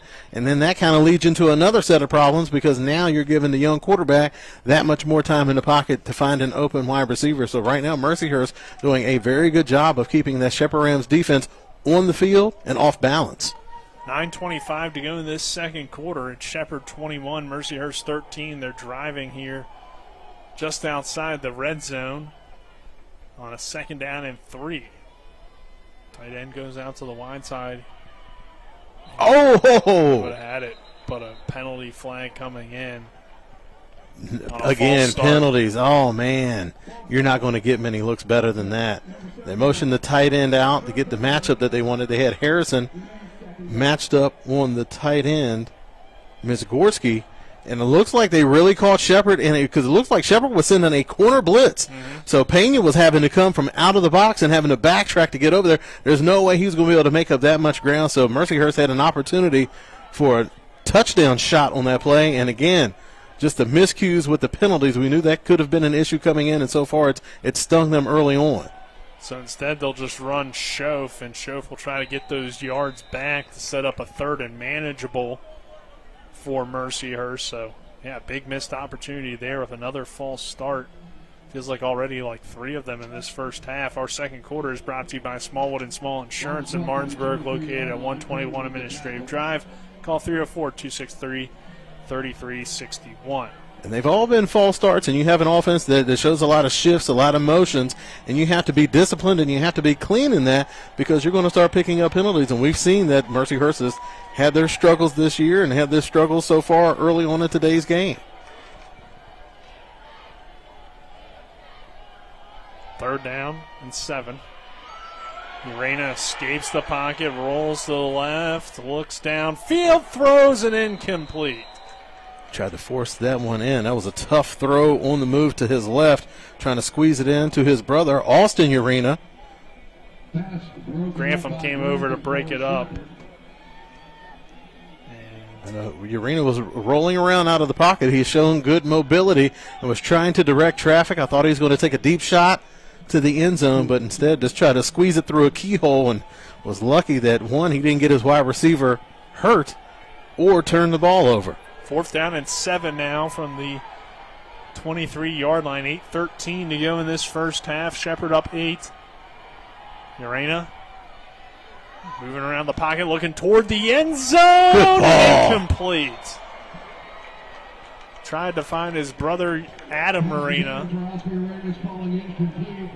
and pass falls incomplete. I'm sorry, Austin Urena is the wide receiver, but just trying to hit that corner out to the back end of the end zone. I'm sure Shepherd Rams football fans are quite familiar with that back corner of the end zone as Josh Gontarek made a couple of spectacular catches back there, but no such luck for the Lakers on that play. And again, Urena, you could tell he is certainly in command of the offense, moving around, extending plays, and that time it was a good decision It was just a little bit too far for his brother to reel it in for a touchdown catch. But you see Mercyhurst, again, they have to play like an all-or-nothing style of offense, and it's just tough because they've been successful. They've kept that Shepherd defense out there for long periods of time, but their margin of error is so small that they are coming away with nothing when they really needed some points on that drive. Pass incomplete, intended for Jeremiah Taylor. Will bring up a second down. And Travis, for a game you decided not to show up to, you love to reference that play. I was at home watching it. I was like, I know that guy. Second down and 10, just over 8 minutes to go in this first half. Pass over the middle, complete to Jeremiah Taylor. He gets a good block from like an illegal man downfield. Yeah. Wyatt Pellicano. I don't think he checked in. It's kind of hard not to notice Wyatt Pellicano down there among those smaller defensive backs and wide receivers. You have this giant offensive lineman just traipsing down the field. Sure, the Mercyhurst coaching staff is asking the same questions. No call, so maybe we just can't see. I don't know.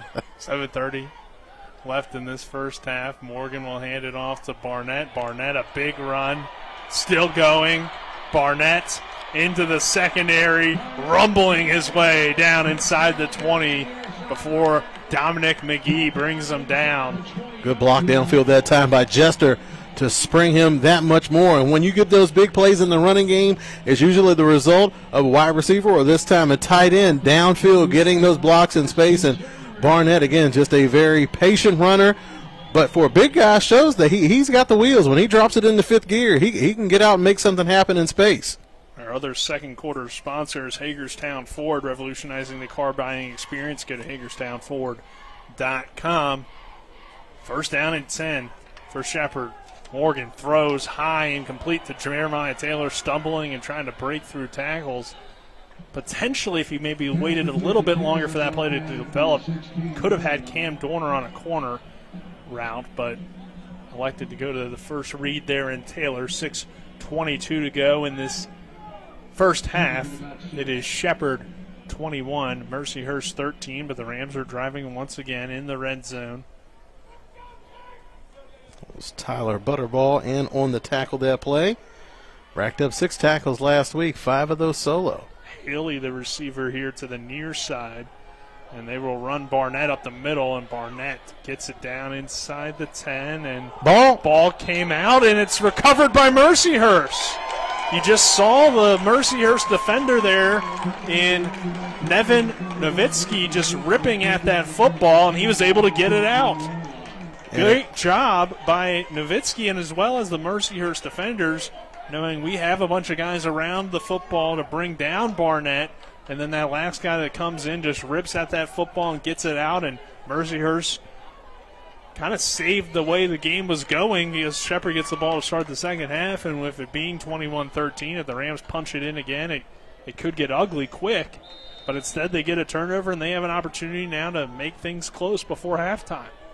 Or at least just go out there and get some more snaps versus that Rams defense. At this point, that Rams defense has been out there for quite a long time. So another big fumble from the Shepherd running game, and here's a run up the middle, and that goes absolutely nowhere. I think Baxter was the first one there, and then Pena cleaning it up for the Rams defense. Looks like Schoaf was the ball carrier on that play. And one of the few times that Rams defense has been able to slow him down on first down, that's what's been able to keep Mercyhurst offense on track, is that they've been able to get good gains on first down, so they're really now boxed into those passing situations where that Rams defensive front is able to pin their ears back and get after the quarterback. I believe Bednarski led that charge as well for the Shepherd defense. Coming up on 5 minutes to go in this first half, Urena empties the backfield on 2nd and 11. Throws to the near side and looked a little bit dangerous, but he found his completion there to Kerbacker. And when Mercyhurst shifted that 5-wide look, which you saw that Rams secondary, how they responded, they backed off. They gave them space underneath, and it was almost like an option route because, like you said, it looked like it was going to be a dangerous pass. But Kerbacker did a good job of just running a 5-yard square in, did a good job reeling that pass in and picking up a couple yards after the catch for a 3rd and short situation for the Lakers. 3rd down and 3 I formation for the Lakers, and they'll go play action. And just having to throw it away. This should be intentional grounding as Kevin Kauser was in the backfield. Urena threw it away to the sideline, and surprisingly, no flag here from the officials. And it will bring up 4th and 1. And that was the first time that you saw Urena under center on that play, and you'll get your better play action passes from a quarterback being under center, but it was just unusual. They've had so much success with him working out of the shotgun and the pistol. Not sure why they wanted that look in particular, especially with the quarterback that's only 5'9". That's going to be a bit tougher for him to turn his back to the defense than turn around and quickly locate an open target. Austin Lippert is the backup quarterback but starting punter, and Miles Greer will fair catch it at around the 31-yard line. So you always have to be aware when Lippert goes back to punt that they could run a fake punt with him.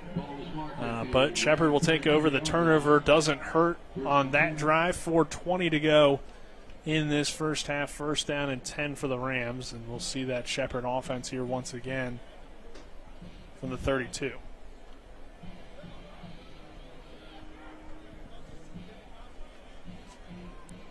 So 21-13, Shepherd on top. And we saw it last week. I believe Barnett had a fumble last week. Very uncharacteristic for Barnett to put the ball on the ground, but fumbles have been a problem across the board for that Rams offense. Yeah, it's just something they've struggled with all season. Malachi Brown gets the carry here, and he dives forward down to the 45-yard line. Brown's kind of been the main guy that we've talked about with the fumbles, but now Barnett's getting some, and of course Nazir Russell had a few issues with some fumbles when he was healthy. So, and now it's become like a thing. Now you know it's probably in their head. It's not that they're not working on it or hammering it during practice. Most individual drills for running backs, that ball security aspect of it is going to be incorporated into each and every drill. But at this point, it's a thing in their head, and it's just a confidence thing. You have to just make sure you're concentrating on the small details to make sure you're able to secure that football play in and play out. 1st down and 10 here for the Rams after the big run from Brown. Here goes Barry Hill, thrown out of bounds around the 49-yard line. I think, too, Travis, I mean, sometimes we do have to give credit to the defenders just making a good play, and we saw that on that last one. Not necessarily a fumble that was completely on Barnett. It was just a good rip at the football, and obviously you want your running back to hold on to it. They're still going to look at it that way, but sometimes the defense just makes a good play, too. Good point. They work on ball disruption drills as well. Morgan looking deep down the middle of the field for that post route for Taylor, underthrown and incomplete. In coverage was Gregory Elliott the second. As the pass falls incomplete, it will bring up 3rd down and 3. And a deep shot. The Rams looking to take advantage of that too high safety look that Mercyhurst was in, and Jeremiah Taylor able to split those safeties, but the ball was hanging in the air just a bit too long as Elliott II was able to backtrack and did a good job of just playing the wide receiver's hands.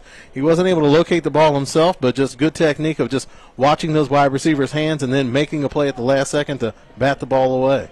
Morgan throws complete as it was bobbled and hauled in, and still going is Shepherd inside the 15-yard line. Down to about the 10 goes Cam Dorner. Good to see him back with an explosive play. Been a few weeks since we've seen that.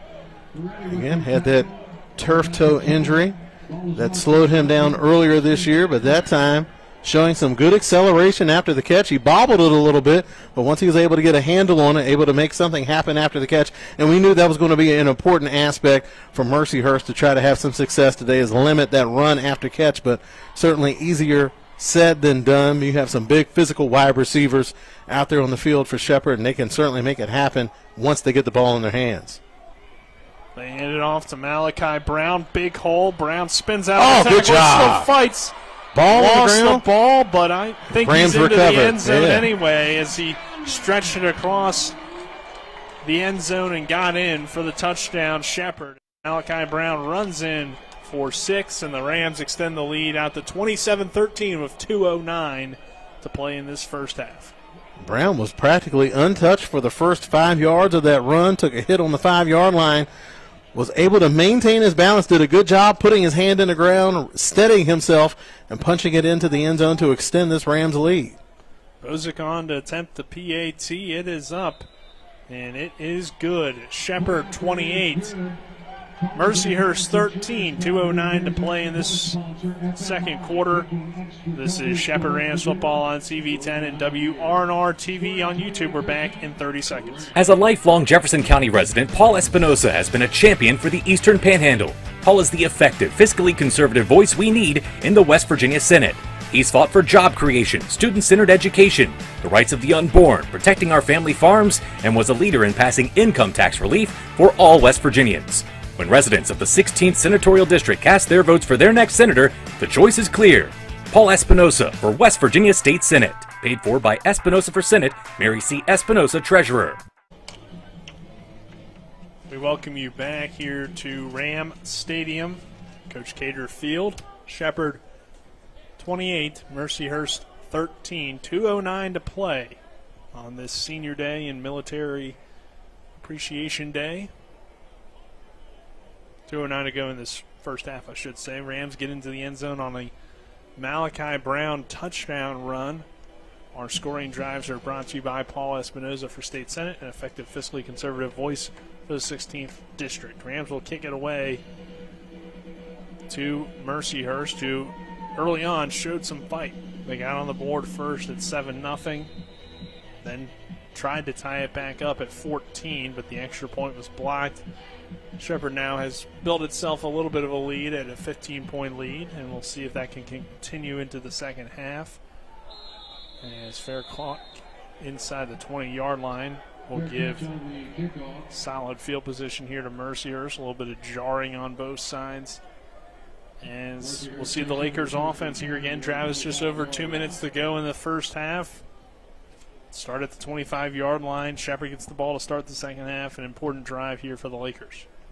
You mentioned that blocked extra point has really marked the big difference in the game. Up until that point, Mercyhurst was able to battle toe-to-toe with Shepard, and after that blocked extra point is where you've really seen the difference, and it just goes to show you just how small the margin of error is for Mercyhurst going in. You know that they're outmanned, they're outgunned, and they needed to have everything going in their favor. They did force a turnover early on, but not able to capitalize on that. Had a shot down at the end zone early on in the game, but then a penalty kind of derailed that. So just, again, small mistakes here and there, but when you're going up against a team the caliber of a Shepherd Rams football team, you really can't afford those kind of mistakes, and you can see just like how quickly that lead jumped out for the Rams offensive unit as they've just been able to go out there and operate on all cylinders so far today.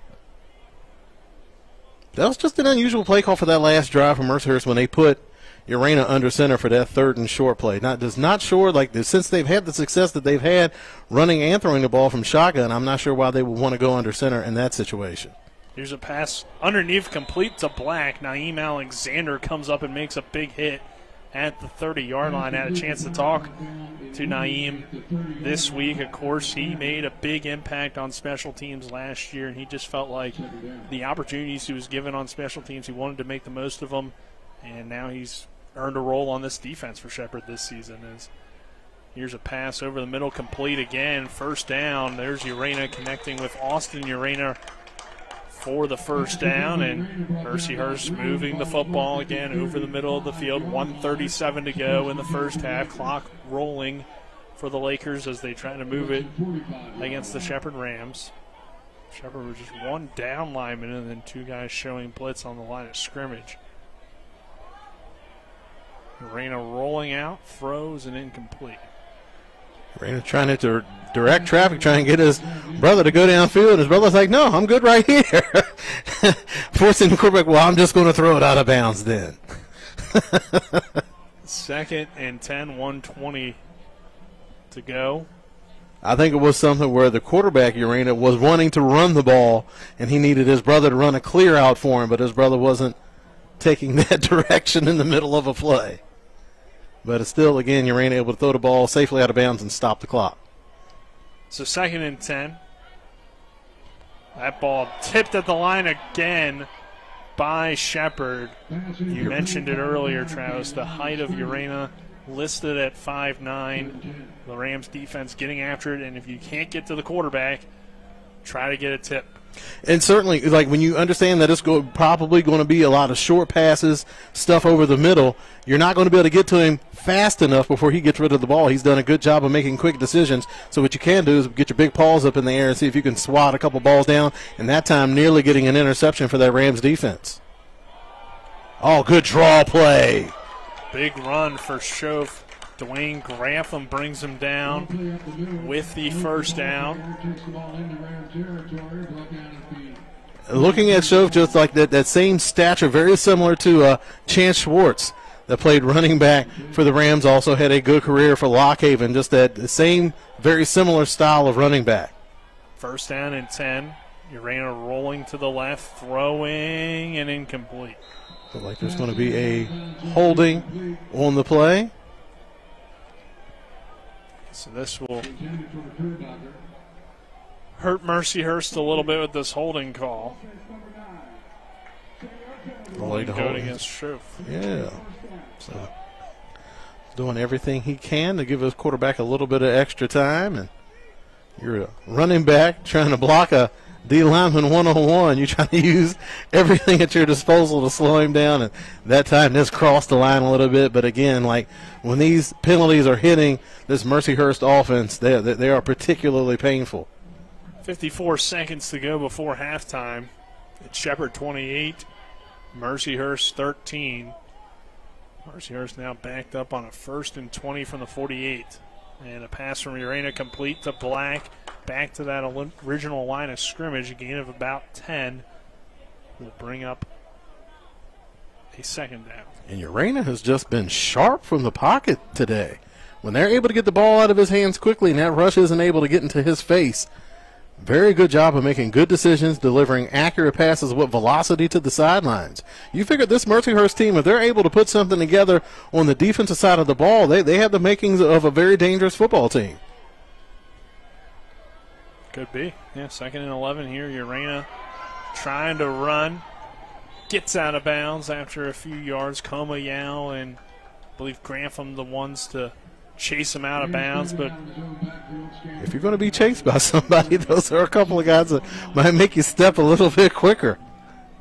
It's true. And, I mean, this is also, I think, though, too, like Shepherd's kind of giving them a lot of this underneath stuff, especially at this point in the game with the clock kind of on Shepherd's side before halftime here. And you know also this isn't a team really known for their kicking game. So even if they get good yardage, if they don't get in the end zone, it may not hurt you here before halftime, as there's a pass over the middle caught by Urena.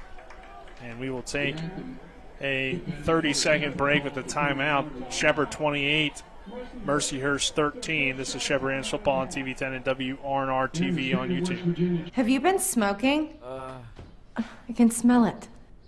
Hickory. I'm gonna watch you smoke the whole pack. Shop now and save at Orsini's today. Have you been smoking? I can smell it. Hickory. I'm gonna watch you smoke the whole pack. Shop now and save at Orsini's today. We welcome you back here to Coach Cater Field at Ram Stadium in Shepherdstown, West Virginia. Another good day for football here in Shepherdstown. A little bit colder than it's been all season, but it's getting later in the year and still not that cold for November at this point, I feel like, Travis. No, so I'm sure Rams fans are happy. There's no wind. There's no rain. The Rams have certainly had their struggles in the elements this year, so a crisp autumn day. I'm sure Rams football fans will certainly appreciate that. Right in the gun here with 3 receivers, and whistles coming in from the officials, but 35 seconds to go. It's first down and 10 from the 30-yard line. So a lot of time left, a lot of opportunities left. 1 second on the game clock. Yeah, I think they said 2.1 seconds to the game clock. So it'll be about 37, 38 seconds here left. I don't know how they got the .1. They are a very exact crew out there. Well, they made it 41, so I must have misheard, but I'm not running the clock. Urena rolling out to the left, looking downfield, and throws and complete, pushed out of bounds after a short gain. So that doesn't do any damage to the Rams, besides the fact that they got out of bounds to stop the clock with 34.7. That Rams defense has been pretty stout when Urena has rolled out to his left-hand side. I imagine that the Rams defense scouted that quite well coming into today's game, so it hasn't been a lot of options for him to take shots down the field when rolling out to his left, so they've really forced him to take the underneath stuff or most times just throw the ball away. 2nd and 6 from the 26. Urena steps up, throws underneath, complete. Good tackle there in space from Mujahid Johnson. Pass complete to Pose for the Lakers. And that is another timeout. We'll take another 30-second break. It is Shepherd 28, Mercyhurst 13, 28 seconds to go. This is Shepherd Rams Football on TV 10 and WRNR TV on YouTube. We're back in 30. The Palace Lounge in Martinsburg is the place to be. Join us every night to relax and enjoy football or basketball games featuring either the Martinsburg Bulldogs, Shepherd University Rams, or West Virginia Mountaineers. We will have steak night every Wednesday, trip nights every Thursday, and now taco and margarita nights every Tuesday. You can find us on Facebook or call 304-267-7520. The Palace Lounge is located at 1350 Edwin Miller Boulevard in Martinsburg. We welcome you back here to Ram Stadium. Nick Verzolini, Travis Smith, happy to have you with us. Kyle McLaughlin back in the studio. Dylan Bishop, our cameraman, our on-site producer and sideline reporter. And then our cameramen are Matt and Daryl Miller. 3rd down and about 2 for the Rams from the 22-yard line. 28 seconds left before halftime. Shepherd gets the ball to start the second half. Mercyhurst driving into Ram territory. Urena rolling left, looking downfield, throws over the middle, incomplete, intended for his brother Austin Urena, and 2 flags come in as well. That time it looked like Urena just bailed out of the pocket a little bit premature on that play.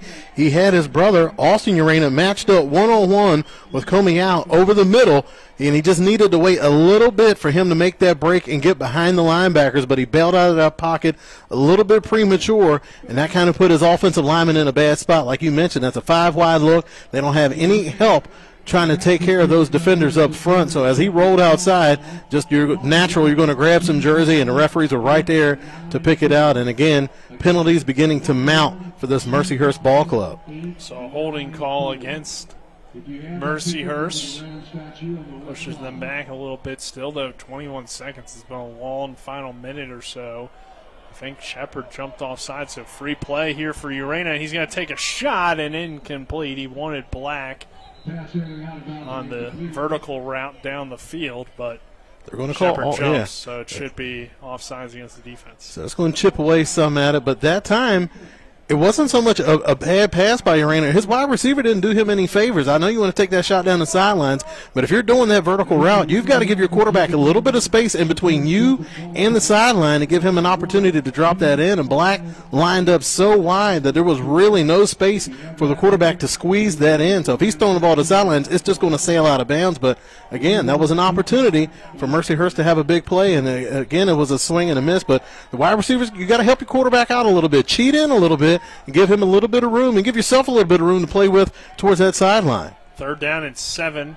Urena again looking for Black on the post, and he's in. Touchdown, Mercyhurst. Man, punch, counterpunch. The previous play, they went to Black down the sideline, so he took an outside release and forced it down. This time, he set up in a similar position, so the corner naturally thinks he's going to go for the same play, and as that corner jumps to take away that outside leverage, he breaks back in with the post, and Urena just delivers an absolute dime over the middle. And this Mercyhurst offense has been fun to watch so far today. They have been executing at a very high level. The only thing that's really slowing them down has been the penalties.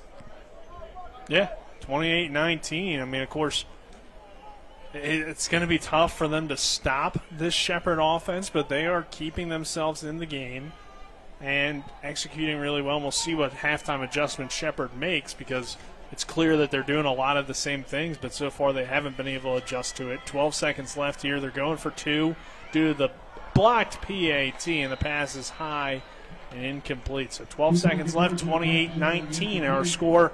We will take another 30-second break. This is Shepherd Rams football on TV10 and WRNR TV on YouTube. We're back in 30. Cody, thank you. For what? For your military service. Oh, kid, it was an honor, and you're welcome. What branch? The Air Force. My dad was a Marine. Well, thank him for his service, too. We should thank all the veterans out there listening. I think you got that right, kid. You might be smart after all. Happy Veterans Day from our staff at Cody's Auto Body. And McKenna. Yeah, that little brat, too. Cody! I'm not a brat. We welcome you back here to Ram Stadium. 28-19 our score, 12 seconds left in this first half. Again, Shepherd gets the ball to start the second half, but Travis Mercyhurst not going away, continuing to fight. They get into the end zone again. Black on a route over the middle has been deadly, as well as a lot of out routes to the sidelines and underneath stuff. Shepherd's been giving it to him all day. Can they continue to do that in the second half? We'll have to wait and see, but our scoring drives are brought to you by Paul Espinoza for State Senate, an effective, fiscally conservative voice for the 16th District. Only 12 seconds left here before halftime. We'll see what kind of return Shepherd can set up from its special teams unit.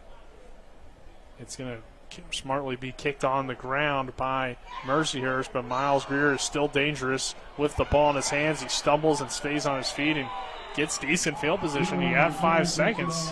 See if Shepherd maybe tries to get it into range of a long Bozick field goal, but only 5 seconds, so kind of tough to get 2 plays in 5 seconds. There is an injury on the play as well. Let's go ahead and take a 30-second break.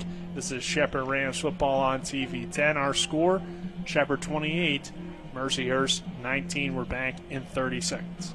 I'm Jonathan Bodwell, Bodwell Insurance Solutions, your local Medicare and life insurance agency. We are here to help you navigate the Medicare maze. We represent all of the major carriers, and you do not pay any more to go through us than if you go directly through a carrier. But if you go through us, you have a local professional to help you with all your Medicare needs, not a voice that could be in some other part of the world. Bodwell Insurance Solutions, your local Medicare agency. BodwellInsuranceSolutions.com or 304-283-0864. Yep. I believe Richie Aguilar was the man that was injured on the play as he gets helped off the field for the Rams. Shepherd 28, Mercyhurst 19. 5 seconds left. They have good field position, but maybe not enough time to take a shot. We'll see if Seth Morgan goes toward the end zone here from the 44-yard line. Also, though, probably more things that could go wrong than go well for the Rams here on this final play before halftime. Just a nice run up the middle. You never know. Malachi Brown, and he is brought down after a short gain, and that will do it for the first half of play. It is Shepherd 28, Mercyhurst 19, and we will wait for Dylan Bishop to find Coach McCook. And as soon as Dylan has Coach McCook, we'll send it to him. But overall, a good first half of play for the Rams. They have a lead at least, but defensively have a lot of things to clean up. So, and Coach McCook, as he often does, working the officials going into halftime. He's a fiery competitor if he's anything at all. So, just doing everything he can to put his team in a position to be successful. And he certainly make those referees earn their paycheck today. So it looks like Coach McCook is making his way back down toward Dylan now as he finishes up his thoughts. And Dylan, whenever you're ready, go ahead and take it away. Well, he's still making some points, it looks like.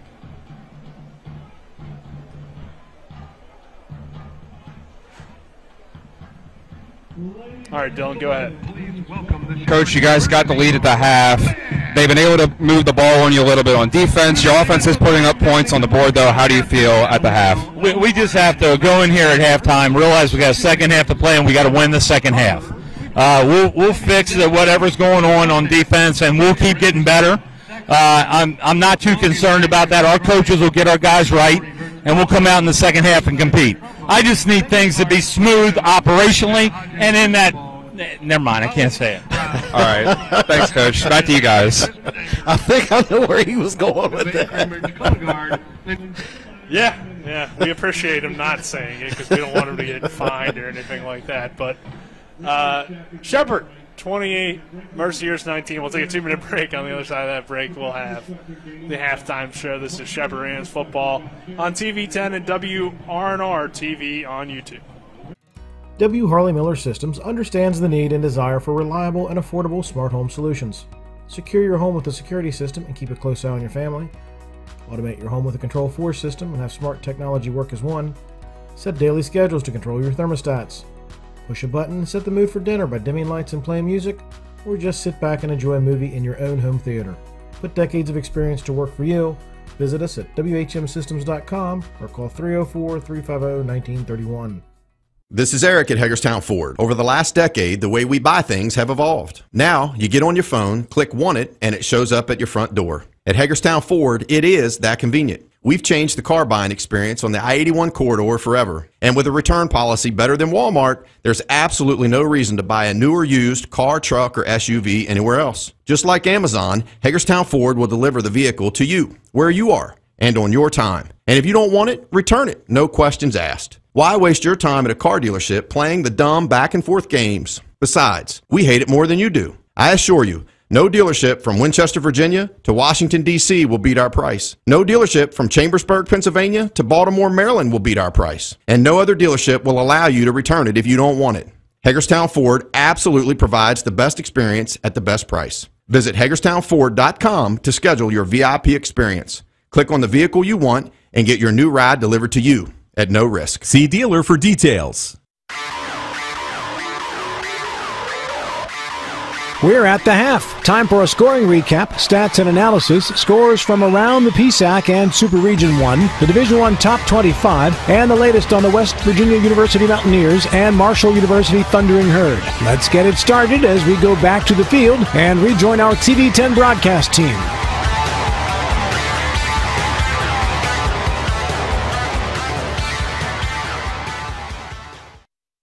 We welcome you into the halftime show. This is Shepherd Rams football here on TV 10 and WRNR TV on YouTube.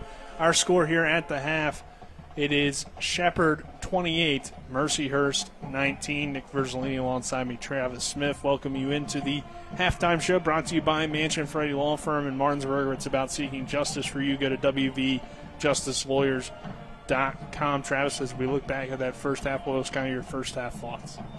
One, I'm completely impressed with this Mercyhurst offense. That Mercyhurst coaching staff has done a masterful job to keep their ball club in the game, has done a good job of just mixing it up, running the ball effectively, then using play-action pass effectively off of that. And the quarterback, we knew that he was going to be a tough guy to try to contain, and he has certainly lived up to that. Like we mentioned, coming into today's game, has completed touchdown passes to over 10 different players on the team, so you know he can spread the ball around, and that's despite being sacked a lot, and they've done a good job of protecting their quarterback today. So hats off to that Mercyhurst offense.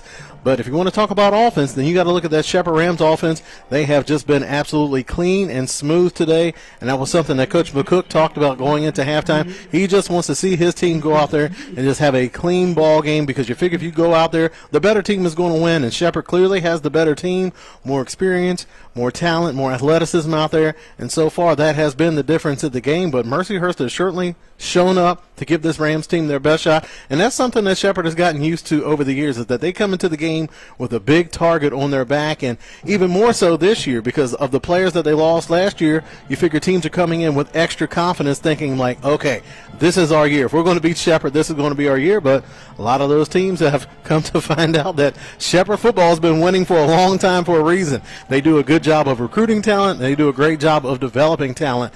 And so far today, that Rams ball club in all three phases has made plays on offense, on defense, and especially special teams.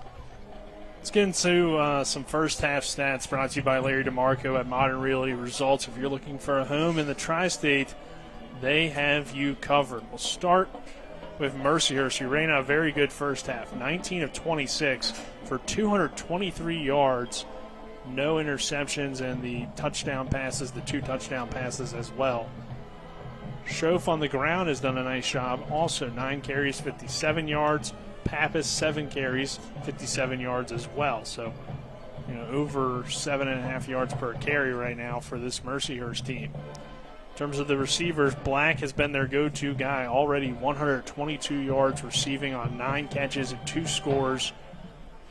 Schoaf with 2 catches for 28 yards. Urena with 3 catches for 26 yards. Kerbacker, 2 catches, 21 yards.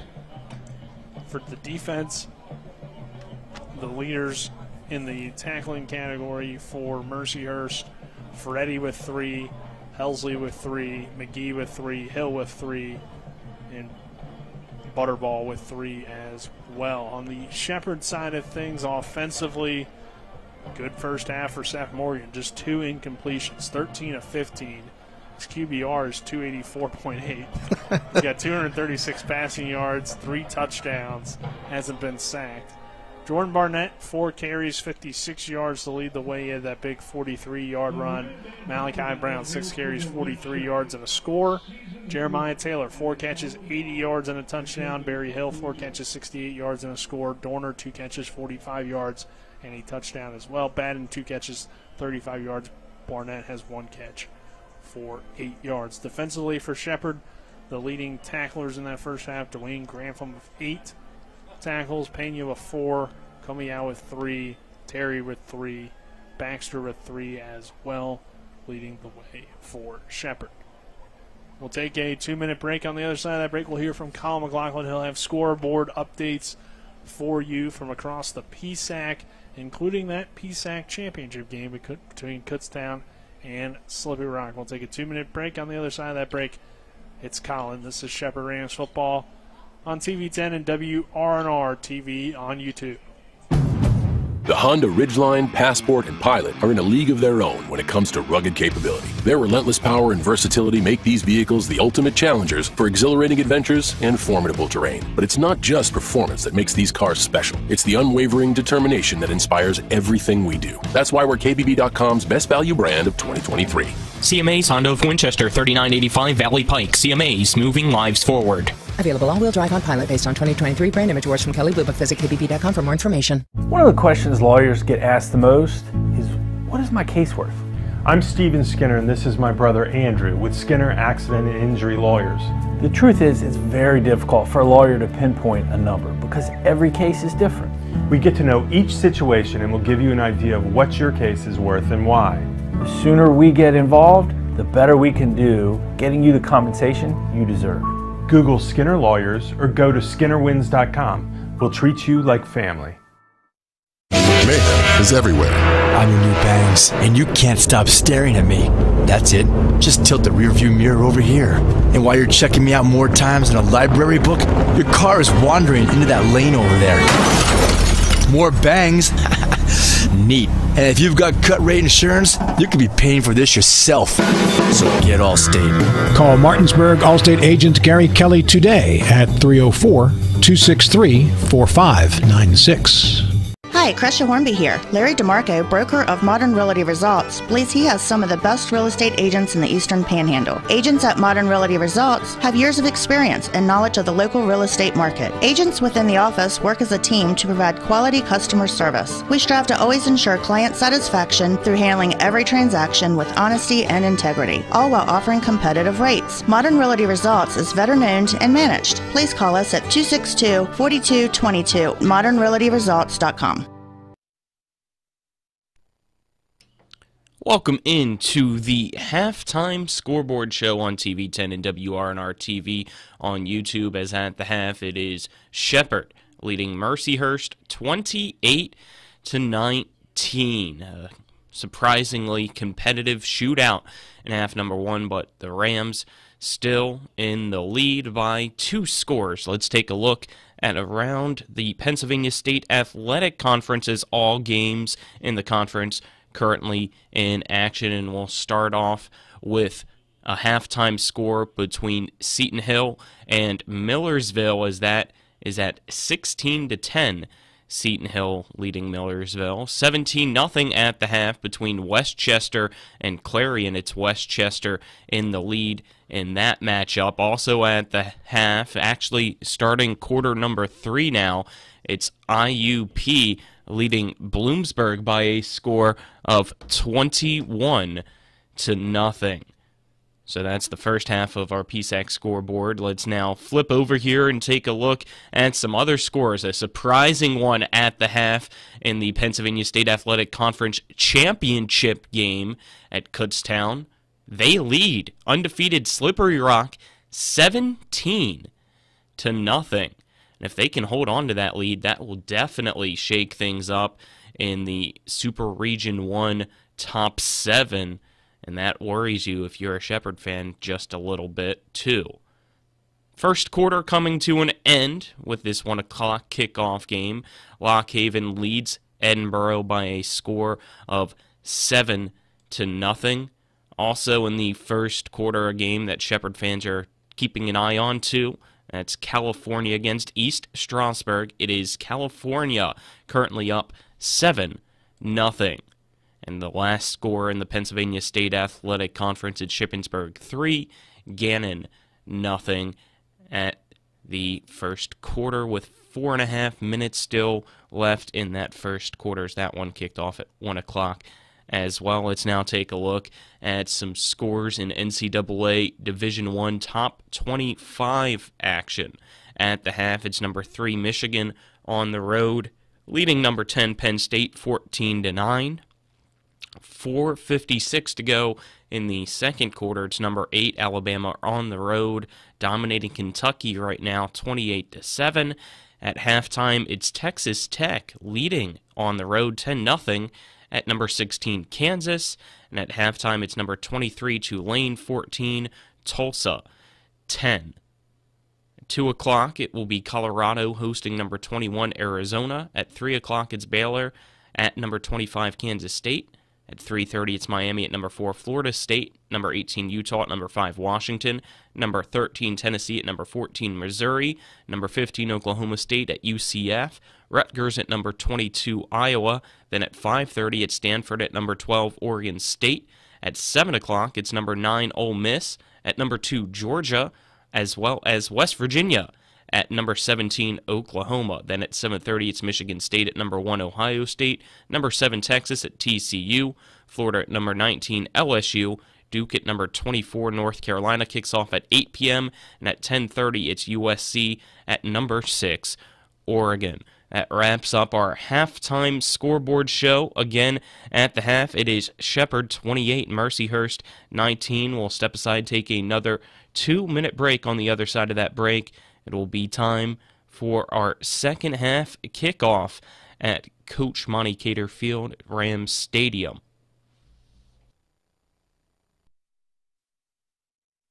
At Carter Myers Automotive, what we do today will tomorrow become what we've done. That's why Owners Just Do More no longer defines us.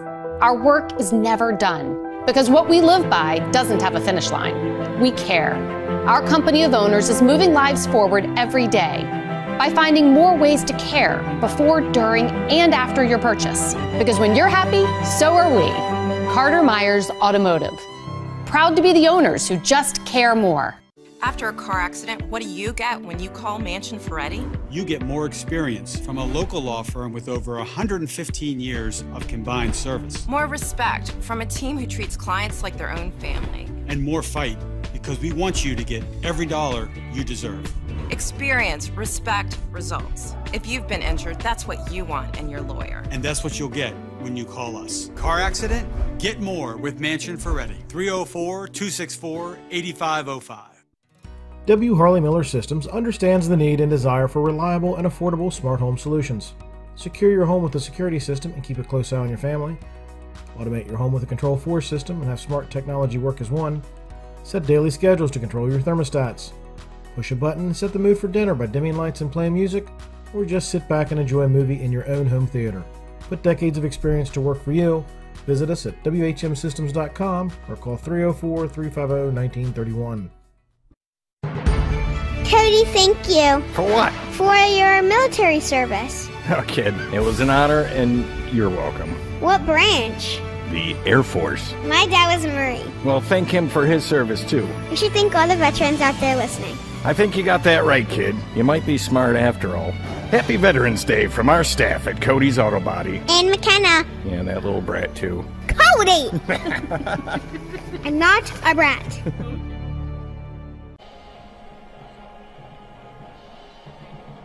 We welcome you back here to Ram Stadium with just over 10 minutes left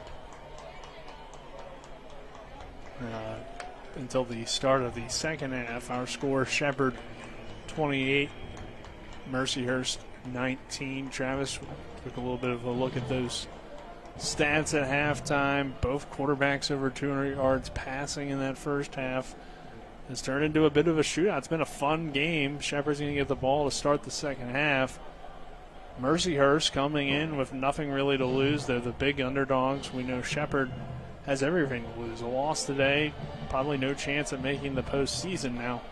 There are some upsets pending. Of course, Kutztown trying to upset Slippery Rock, but they might have been in any as the last team in, potentially, depending on what happens. If you win your conference and you're one of those top 10 teams, or I believe the top 9 or 8, top 9, 8 spots, you automatically get that 7th spot, even if they rank the other teams ahead of you. So there's a chance maybe that Kutztown could have been on the outside looking in with a loss, but with a win, they're going to be in. So a lot of interesting things going on. Of course, Shepherd trying to hold on to this 9-point lead. We'll focus on this game and what we're seeing in front of us. But what are, I guess, some things that you'd like to see from both teams here in the second half for Shepherd, how they maintain the lead, and what would be some halftime adjustments for Mercyhurst to keep themselves in it and maybe even pull off the upset?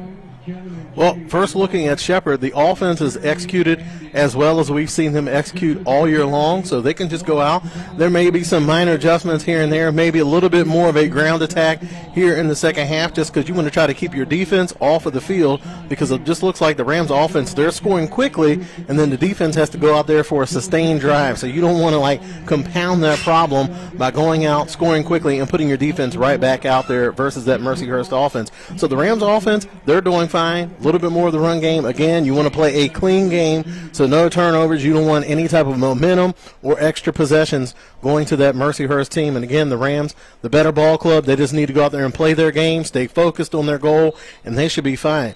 For Mercyhurst, offensively, they're doing great. They're protecting the quarterback. That was something important coming into today's game, and they've been able to do that because the quarterback has done a good job. He's taken an active role in his own protection, one, by having good ball fakes, using that play-action pass. Also, he's getting the ball out of his hands quickly. You saw later on in the half when they started to try to take some deeper shots down the field, that's when you saw that Rush was able to get back there to the quarterback and flush him out of the pocket. So it's going to be important for them to keep those passes short and underneath. So that means that they're going to have to be productive on first down. So a little bit more of Schoaf early on. We saw Pappas come in, make some plays, but I think a heavy dose of Schoaf here in the second half is going to help keep that offense on schedule. And they just got to clean up some of those unforced errors. They had a couple false starts. They kind of backed up and took away some opportunities, and that's just an offense that's really not built for them to dig out of deep holes like that.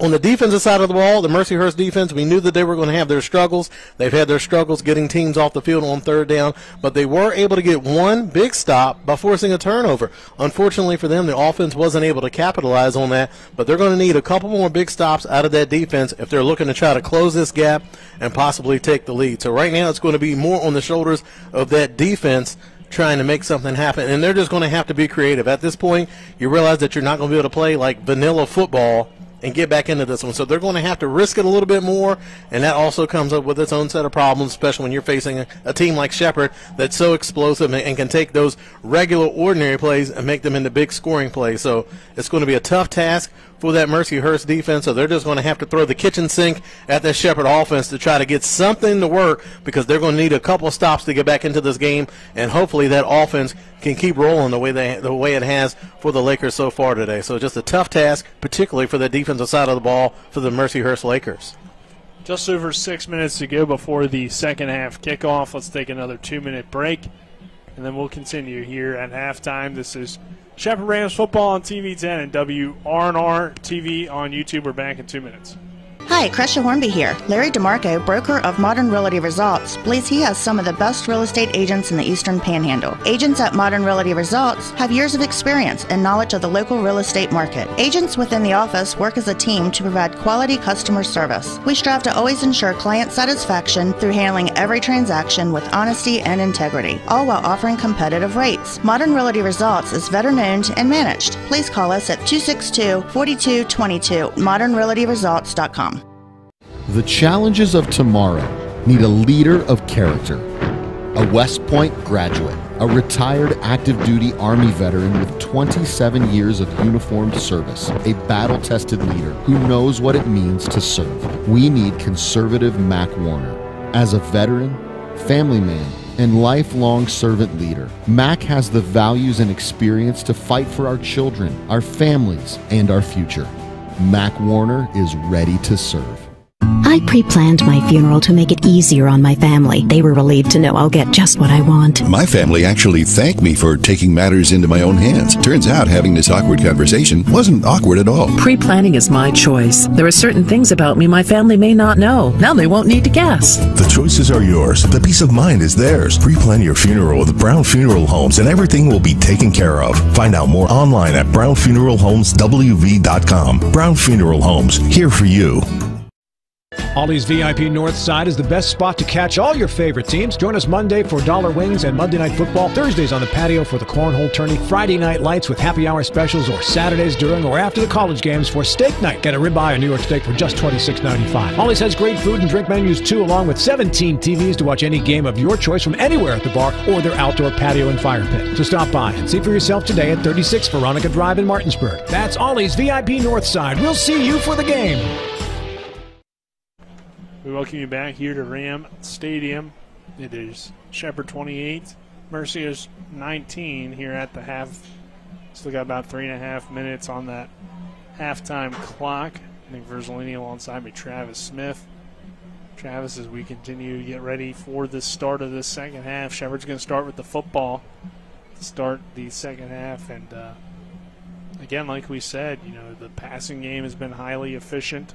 Probably would like to get that running game going a little bit more, but the way Seth Morgan's throwing the football, I mean, this looks like, besides that fumble that they had with Barnett, this looks like the offense we expect them to be each and every week. And while the offense was definitely good last week, it still didn't feel at their top of their game in terms of the passing game in particular. I felt like with the accuracy, Morgan was throwing some interceptions that he doesn't normally throw, and now we've seen the return to him being smart with the football and Shepherd moving the ball really well. Yeah, I mean, because Morgan hasn't turned the ball over a lot this year. We've talked about the struggles as far as holding on to the football in the run game, and as far as outstanding offensive performances, you probably had to go back to that Westchester game, was probably one of their better all-around performances in all three phases of the game for 4 quarters for this Rams ball club. So it's good to see that the Rams are playing their best offensive football here down the stretch of the regular season, and it's really going to put some pressure on Mercyhurst to try to gamble, to try to get back into this game and possibly take the lead. I don't think that you'll come out in the second half with an onside kick, but I think that's something that you're certainly going to have to keep in mind as the game goes on. So if Mercyhurst is able to get the ball back somehow and get a score, I think after that score, I think it might be the situation where they're going to look for an onside kick to try to steal another possession to get back into this game. You don't want to put too much pressure on that defense, realizing that they're not going to be able to get too many stops today. So you're going to have to do something to steal another possession. The defense did a good job of forcing a turnover earlier in the game. You're going to need some more of that here in the second half if you're looking to claw back into this deficit and possibly take the lead. So an interesting announcement there at halftime, right before the start of the second half, and we had some people come up to us and ask about it. The targeting has been overturned. So they took a review of it, must have went back on YouTube and took a look. So you're welcome, Shepard and Omar. No, I'm just kidding. But get the right call, and that's good to see. And it was just something where, like, it looked like Terry was going up to try to swat the pass down, and as he came down, their helmets may have made contact, but I don't think that there was any intention of targeting the quarterback's helmet. And again, you look at them. One guy's 5'8", the other dude's 5'9". They can only get but so low before they have to start digging subterranean. So let them play football. Yeah, I know you want to keep them safe, but ejecting a guy like that for an unintentional play, it's just too much. Yeah, I mean, you can understand why they called it, but it's good that they took the initiative to take a look back at it, however that was, and overturned it. So definitely, a good sign there. And hats off to Coach McCook working the refs at the halftime. Maybe that was the catalyst for them to take another look at that play. Yeah. Not too often. Not too often. Part of it. I'm sure he was frustrated with a lot of things, it sounded like. But I've been watching football for many years. I don't think I've ever seen a call overturned like that before. Targeting is reviewable. Okay. Now, at the D2 level, you don't see it reviewed too often because they don't really have the technology to do it very often. But maybe they have the ability, if the game is being streamed or whatever, to take a look back at it. I don't know exactly how they looked back at it, but they did. So it was overturned. So they do. Shepard, though, on the first play of that second half, they run the ball well for a first down with Malachi Brown, and we're back in action. Our second half kickoff was brought to you by Ollie's VIP Northside, the best local spot to catch sports or hang out with friends. Stop by 36 Veronica Drive in Martinsburg. Ollie's VIP. We'll see you for the game. That was Butterbow there on the tackle. Tall, rangy inside linebacker for Mercyhurst. Morgan in the gun will hand it off to Brown, and Brown fights forward for positive yardage. Mercyhurst coming up, making that hit again. Looks like Max Malice was in on the tackle for the Lakers defense. I think Zach Hill was in there as well. As it brings up second down here for Shepard. First drive of this third quarter. Rams up by 9. Missed extra point, also playing a blocked extra point, playing a big factor in this one as well, because Mercyhurst was forced to go for 2. They could have maybe waited to go later, but they elected to go earlier. Now they're down by 2 scores with a 9-point deficit. Morgan looking to throw, throws it to a wide open receiver. There's that wheel route from the slot positioning, and it works out well for Shepard, taking the ball all the way down Brown to the with the catch. 24-yard Yeah. line. A very similar play that we saw Ronnie Brown make many times over for this Rams offense. And again, when you have that running back that has that type of versatility, that's comfortable moving out of the backfield and making catches, we talked about Brown's background as a former wide receiver, so just a unique skill set that this Rams offense is incorporating more and more as this season has gone on. First down and 10, Dorner moving in motion, and they'll go Barnett. Barnett gets a good hole. Barnett running hard, pushing forward, down to about the 16-yard line on the carry.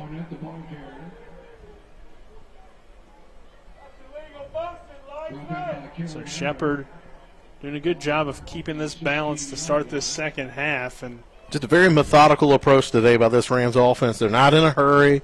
They're not trying to force anything. It's just, you don't want to say they're going through the motions, but they're going through the motions in a good way. It's like they're going out there and executing cleanly, and that's what you want to do. Barnett remains the back. They'll give it to him here, and big hole again just for a big Jordan push Barnett. up front. They're dragging him by everything, but they can't get him down. Tried to pull the undershirt.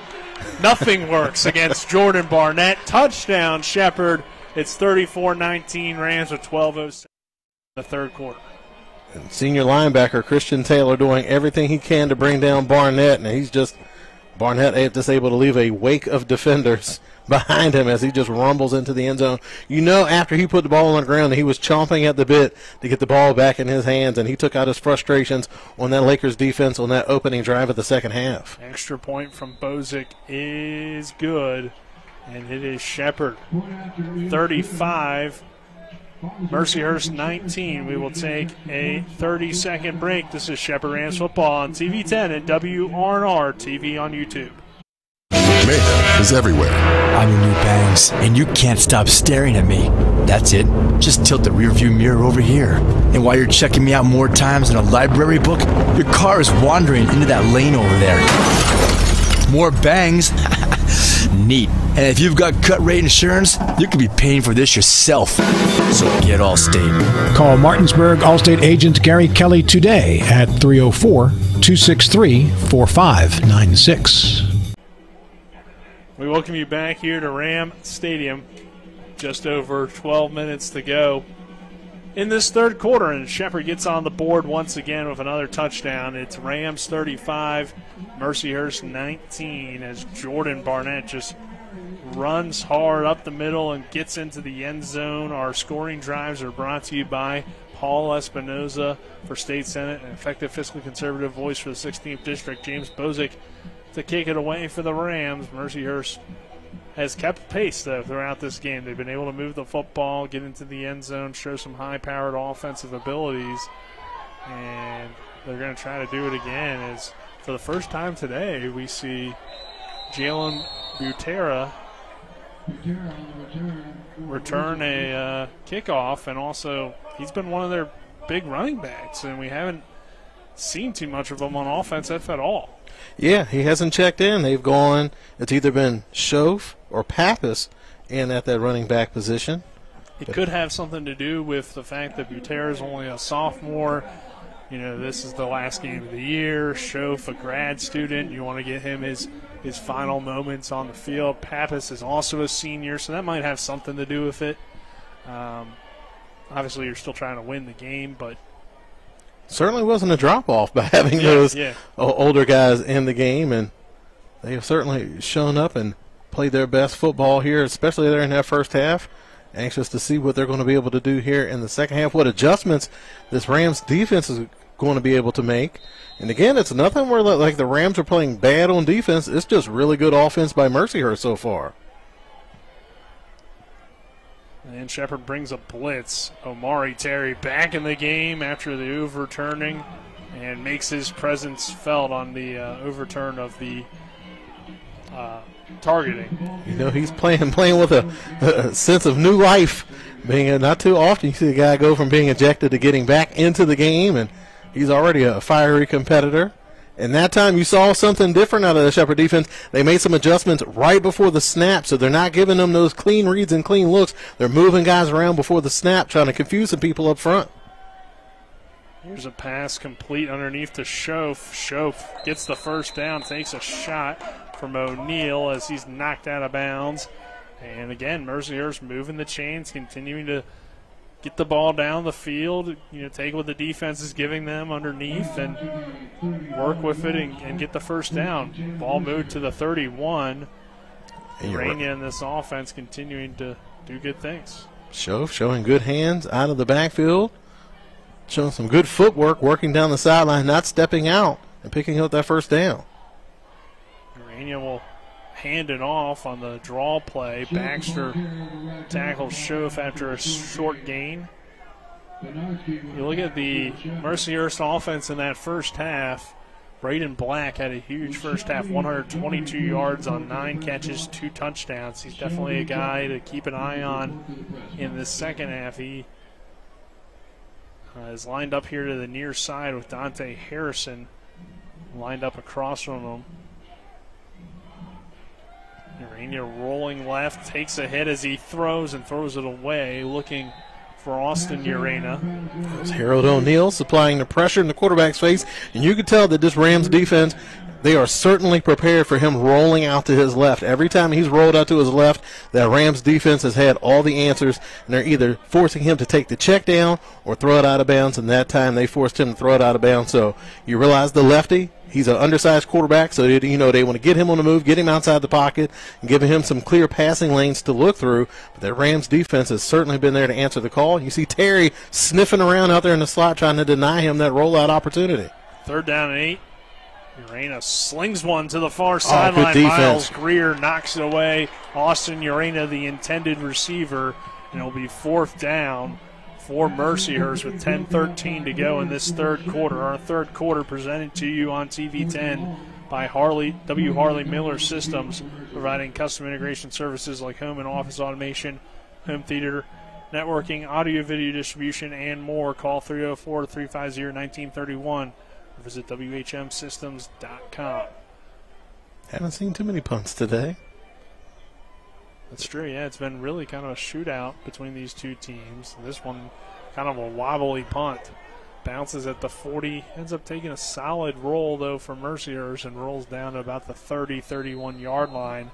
Looked like they averted disaster on that play. Looked like he was going to shank it right out of bounds, but a favorable roll gives them a bit better field position as far as the Mercyhurst defense is concerned. And again, the Rams have an opportunity to extend this lead. Lakers defense just coming up short as far as answers to try to stop that Rams offensive unit.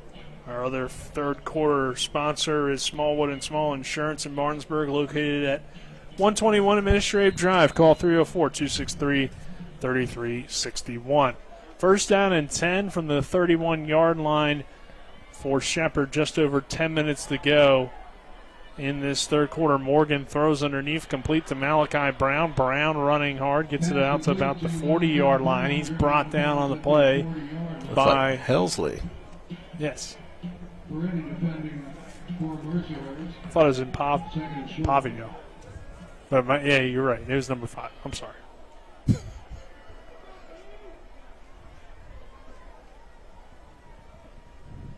9:33 to go in this third quarter. Shepherd on top, 35-19. Rams trying to add to this lead. They're now trying to milk some clock as well. 12 on the play clock as Morgan hands it off to Brown with a huge hole. Brown into the secondary, brought down at the 45-yard line. There's Helsley again, the man bringing him down. It's another 1st down for the Rams.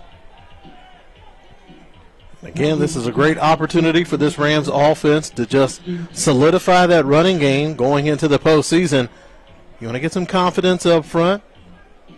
Let those big guys do their work. That's been one of the standout parts of this offense, has been that offensive line. It was one of the veteran groups coming back to this offense. Morgan play action, nothing open downfield, so now scrambling, running around. Morgan runs back to the near side, channels his inner Johnny Manziel, sheds off a tackler, and gets the 1st down. Seth Morgan, Mr. Mobility.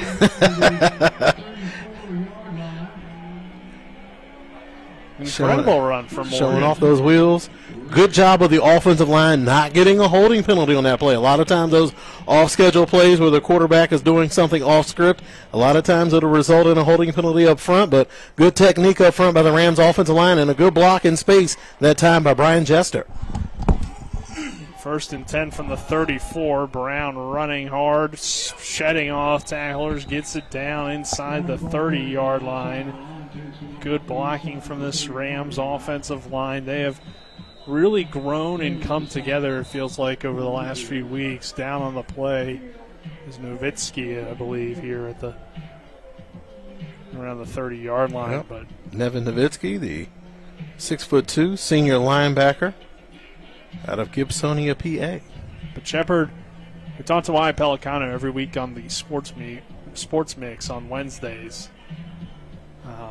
And he talks a lot about the standard of the offensive line and how they every week have the goal of giving up no sacks. And early in the season, that was an issue. The last few weeks, they've been able to achieve that goal. For a long time, Shepherd would only give up 4 or 5 sacks in a season. Now, part of that might have been, Tyson Bajan gets the ball out pretty quick, but also they have a standard here. Ernie McCook spent some time as an offensive line coach. That is something that he still does as the head coach, is be the offensive line coach. So, they had to replace Joey Fisher. They had to replace Adam Stilley, two really good offensive linemen. Of course, Joey having a run with the Steelers right now on their practice squad. But that has been a tradition. Yeah, that's been a very good tradition for Shepherd Rams, just the way they go out. They recruit a specific type of lineman, and they do a really good job of developing them. And it's not that they were ever bad this season, as here's a timeout, just maybe not up to Shepherd standards, which are high standards to reach. And these last few weeks, they've been able to achieve those goals. But a timeout here from Mercyhurst. Let's take a 30-second break with 7:47 to go in the third quarter. It's 35-19 Rams. The Skinner family has been representing West Virginians for more than 50 years. We've changed the name of our firm to Skinner Accident and Injury Lawyers because we want to be clear about what we do. We represent people who have been in car, truck, and other catastrophic accidents. We're here to be a voice for the injured and vulnerable, and we take that job seriously with deep commitment to serving our clients wherever they are. Just Google Skinner Accident Lawyer or visit SkinnerWins.com. We'll treat you like family. We welcome you back to Monty Cater Field here at Ram Stadium in Shepherdstown, West Virginia. The Shepherd Rams leading against the Mercyhurst Lakers 35-19, 7:47 to go in this third quarter. Morgan takes the snap. Throws, nearly tipped and intercepted. It's Helsley. Helsley gets it on to about the 40-yard line. Morgan tried to fit it into a tight window, and the pass was tipped, and Mercyhurst has some momentum off the interception.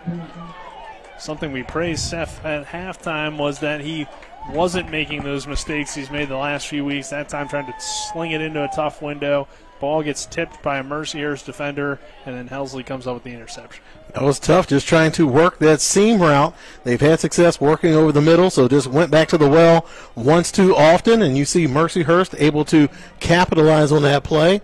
Again, just that tip drill pays off for the Lakers defense and able to steal a possession for this Mercyhurst offense.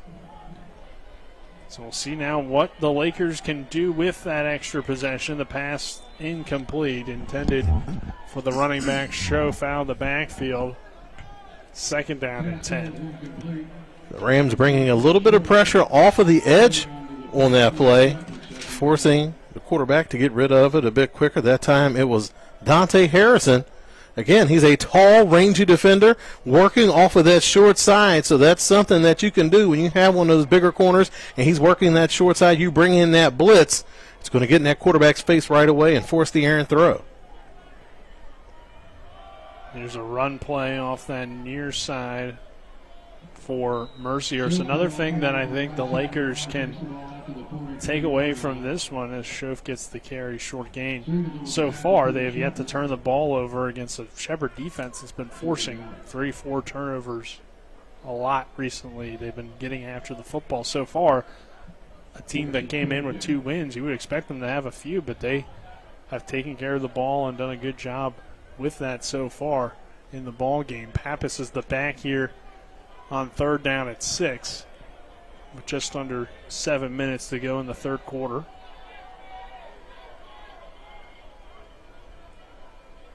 Urena slings it over the middle, complete to his wide receiver, Kerbacker. Wow, that's a very generous spot that time. So you can see the adjustment that Mercyhurst made on that play. They realized that Rams defense is really sitting on the offensive left. They want to keep Urena in the pocket, not allow him to get out to the left side. So when Mercyhurst did that big shift and moved everybody over to the left, you realize that the defense really was geared up to try to stop a play going out to that side. So you had Black working that little back quick slant, and that was just enough space for him to get open, and the quarterback able to deliver an accurate pass. So you're starting to see a little bit of a chess match between this Mercyhurst offense and that Rams defense. That was good play call, good play design. You want to show the defense that we're going left, So that defense has to respect that. You could tell that they've read their scouting report, realizing that that quarterback, a lefty, likes to roll out to that side. So the defense is certainly going to be paying attention if you move that many assets over in that area. And what it's going to do is going to create some space on the backside, and that's what he was able to do. Able to have a quick throw out of the pocket was Adam Urena.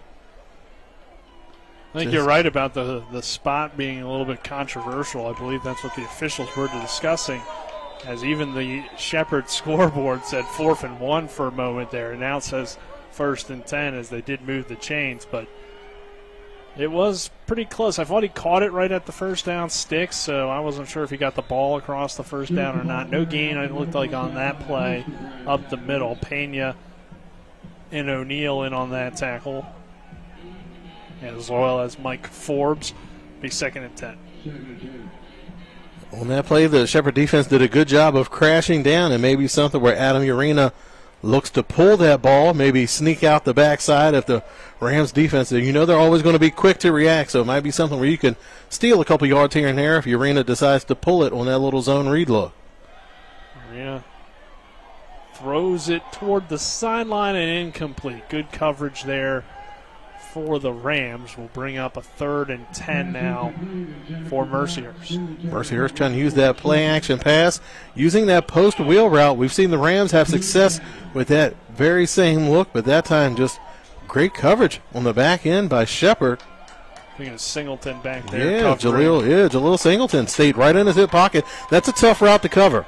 And you have that wide receiver, and then they're selling that wheel route. The tendency is to overplay the out, what you want to do, so when that wide receiver turns up, the momentum of the defender kind of pulls him away from the route, but Singleton able to stay right in his hip pocket. Urena throws and complete to Austin Urena. He makes the catch and has the first down into Shepherd territory. Stepping up, taking a hit, and throwing a dart, but a flag from the far sideline may be bringing this play back. Maybe offensive pass interference on Schoaf. I saw he was over there having some words with the official, so it may have been some type of quick screen or something set up on the backside, and maybe Schoaf got a little bit too handsy for the referee's liking. And again, you have those plays out to the edge, you're going to catch a lot of attention from the referees. Yeah, it's tough if you're Mercyhurst, because if that is the call, that had no impact on the play, but ineligible receiver downfield is actually going to be what they're going to rule. So okay, so it may have been something where he was covered up and then went downfield. But that will bring up a 3rd down and long now. And again, with Mercyhurst team bring it back to about the 45-yard line. And again, very little margin for error for this Mercyhurst ball club, and we knew that they had some issues as far as penalties coming into today's game, and we've certainly seen that derail the momentum of this offense. They've made plays, a lot of plays so far, but what's really slowed them down has been penalties, a lot of unforced errors. 3rd and 15 for Mercyhurst. Urena throws complete to his wide receiver, Kerbacker again, and he's going to, I believe, pick up the first down. Yeah, down to the 38. And again, nothing fancy. The inside wide receiver running a clear out, and Kerbacker able to work that dig route. That's a deep in cut, usually right around the 10-yard mark. He had to run it a lot deeper on that play. It was 3rd and 15. So it looked like he ran it about 17. So a good, savvy veteran play by the wide receiver to run past the sticks to get that completion for a first down. So Mercyhurst picks up the first down. Now a pass incomplete as Urena was under some heat from Dwayne Grantham. Tried to get it out to Rodriguez. That's a smart play, but that's dangerous when you're trying to set up those screen passes and you throw the ball away down the field. Sometimes you risk getting a possibly an offensive pass interference, but a lot of times you'll get an ineligible man downfield because those offensive linemen are downfield, and once you throw the ball past the line of scrimmage, it kind of puts them in a bad position. So lucky for Mercyhurst not to pick up a penalty on that play. 2nd and 10, 4:27 to go in this good run, good blocks up front. 3rd quarter. This Mercyhurst offensive line, they have done a good job creating lanes for their running backs. Yeah, this doesn't look like a 2-8 team. No, not at all. Especially going against Shepherd, it's like, why couldn't they do this every other week against teams that you would consider to be worse than the Rams? As here's Schoaf again trying to go over that hurdle, and that It might not be the smartest idea, especially in the middle of the line of scrimmage. I wouldn't want to go up there. He's certainly playing like a man. This is his last game out there on the football field, so he's out there trying to live his gridiron dreams out. And maybe trying to show off his vertical. There you go. Or any NBA career he might be looking for or something. I don't know. He's playing his tail off today. You got to give him that. Rodriguez is now the back for Mercyhurst as Urena looking to throw. Steps up in the pocket, delivers a strike over the middle and caught first time in this second half. It's Black hauling it in.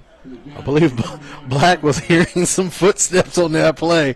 He called that pass and sat down immediately. He had a little bit of room to work with. The defense wasn't right there, but he wasn't taking any chances. 4-yard pickup, 2nd down and 6.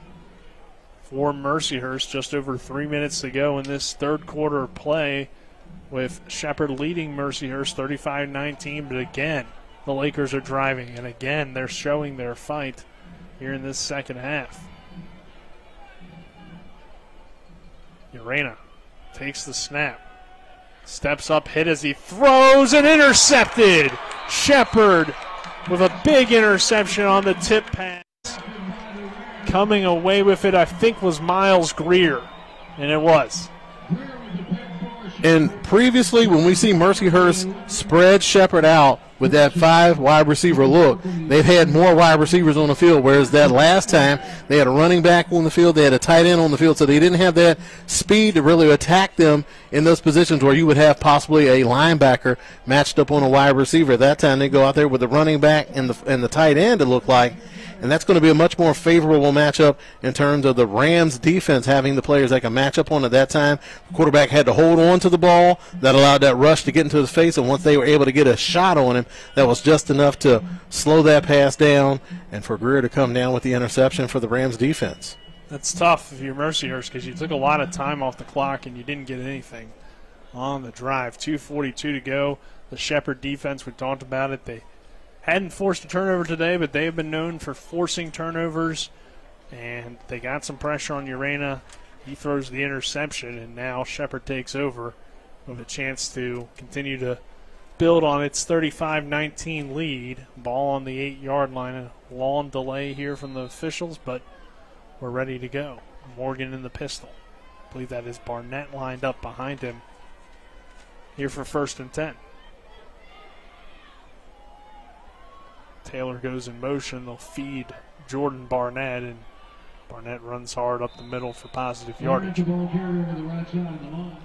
Again, those Shepherd running backs able to get 2 and 3 yards down the field before a defender is able to get a hand on them. So, again, you have to credit that Rams offensive line. They are doing a good job of just creating space up front, creating those lanes, and just imposing their will on that Mercyhurst defense.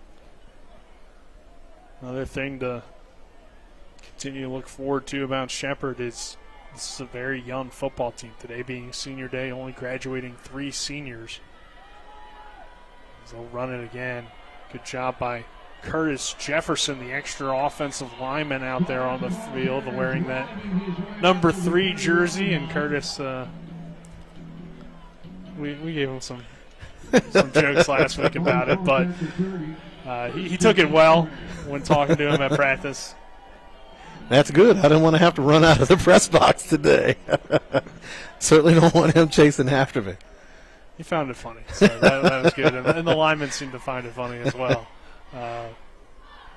So, 1st down and 10. Of course, no harm was meant. And the Rams continue to run it hard up the middle. But again, this team only graduates 3 guys heading into next year. So with it being senior day, I think it's appropriate to just talk about the fact that this is a young ball club, and they will just continue to probably be really good again next year, probably make some improvements from next year to this year. Of course, there is the transfer portal, so you never know how many guys do end up actually sticking around, but presuming that the majority of those starters do come back, you'll have to replace your long snapper and a linebacker. As here's another big run for the Rams. Malachi Brown into the secondary. Brown still going and knocked out of bounds inside the 10-yard line. But other than that, Shepherd will pretty much have all of its starters back, so should be exciting stuff. I think there might be a flag on this one, though. Yep, there is. So that will bring that run back.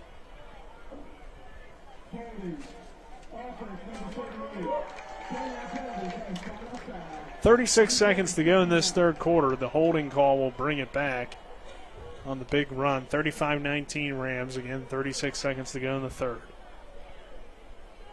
This Mercyhurst defense, you know they're going to have their hands full coming into today's ball game, but have been able to force 2 turnovers.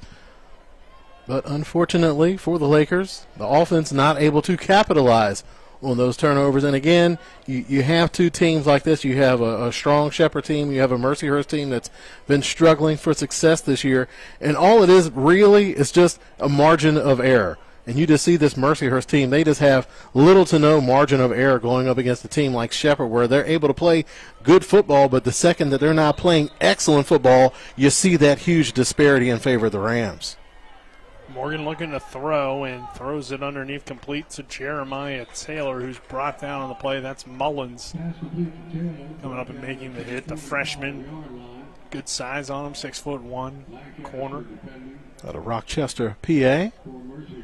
And not too often that Taylor goes down by 1 defender. But he went low. Yeah, he went low, chopped him down. Final few seconds of this third quarter roll off the clock. And at the end of the third, Shepherd 35, Mercyhurst 19. We head to the fourth in 60 seconds. This is Shepherd Rams football on TV 10 and WRNR TV on YouTube. Finally, West Virginia is moving in the right direction. As your West Virginia Senate President, Craig Blair has passed the most conservative legislative agenda in the nation. He has fought for our values like banning elective abortions, protecting our Second Amendment rights, and prevented boys from playing in girls' sports. Senator Craig Blair championed the largest tax cut in the history of our state. Craig Blair, a strong conservative leader. Promises made, promises kept. This election, vote for Republican Craig Blair for State Senate. Paid for by the Committee to Re-elect Craig Blair.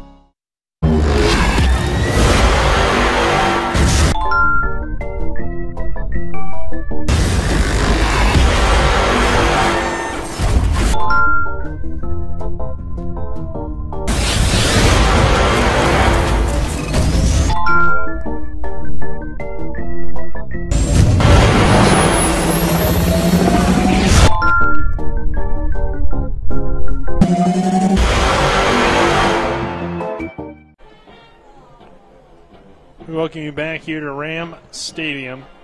Shepherd 35, Mercyhurst 19 as we begin this fourth quarter.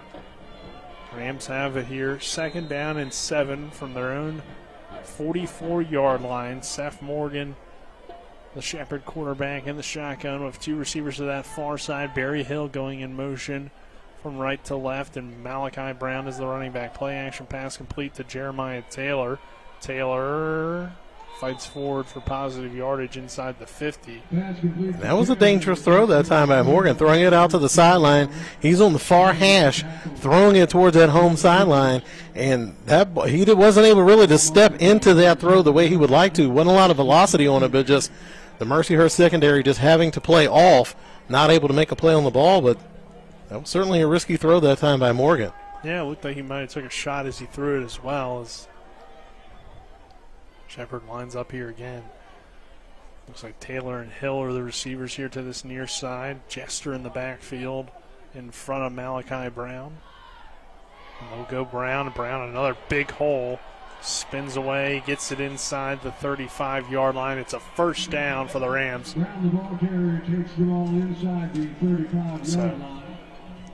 Shepherd again moving the football, but also burning some clock away, keeping that balance here in this second half.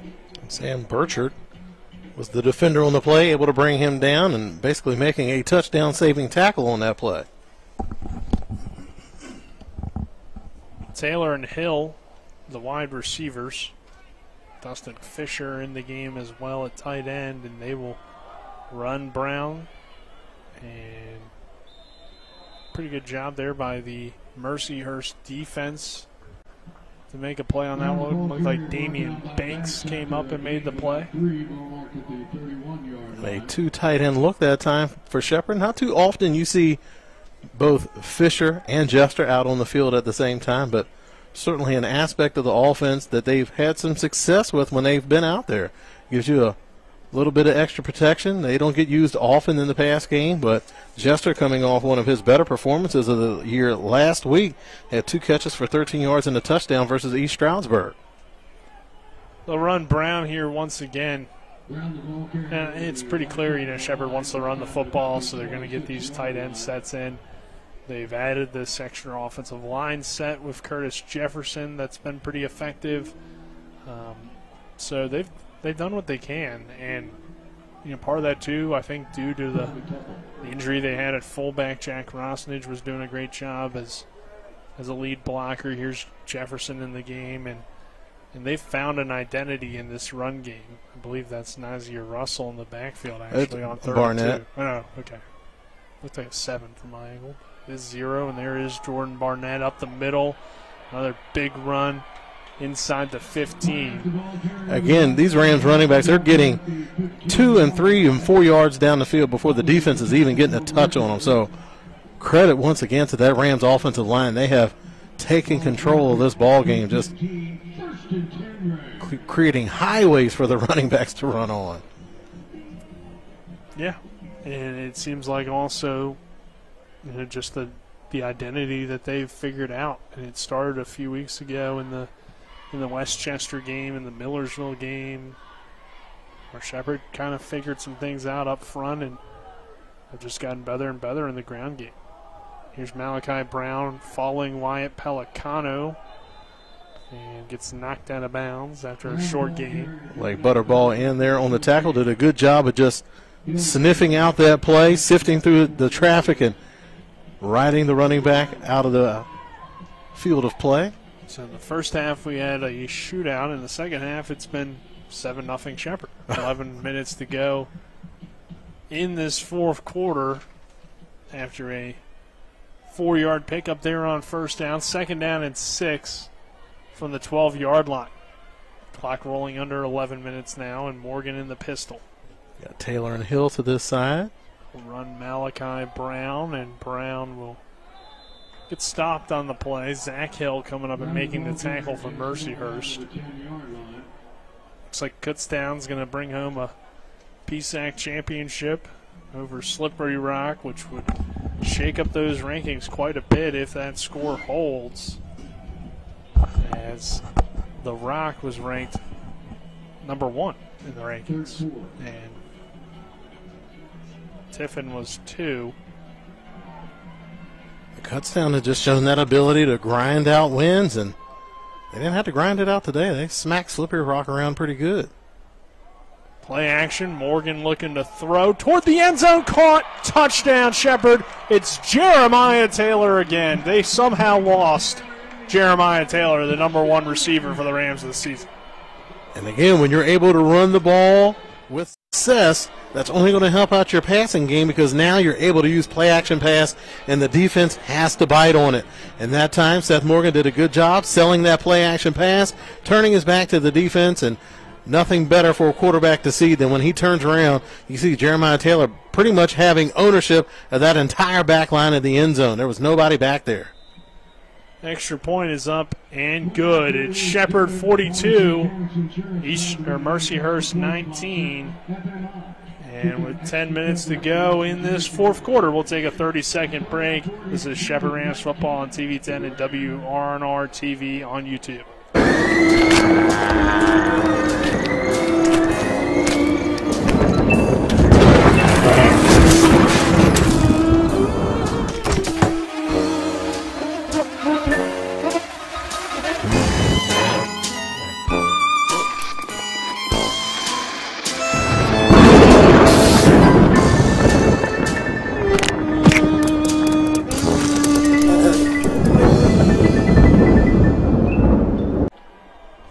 We welcome you back here to Ram Stadium at newly named Monty Cater Field. It was named in honor of Coach Cater last week.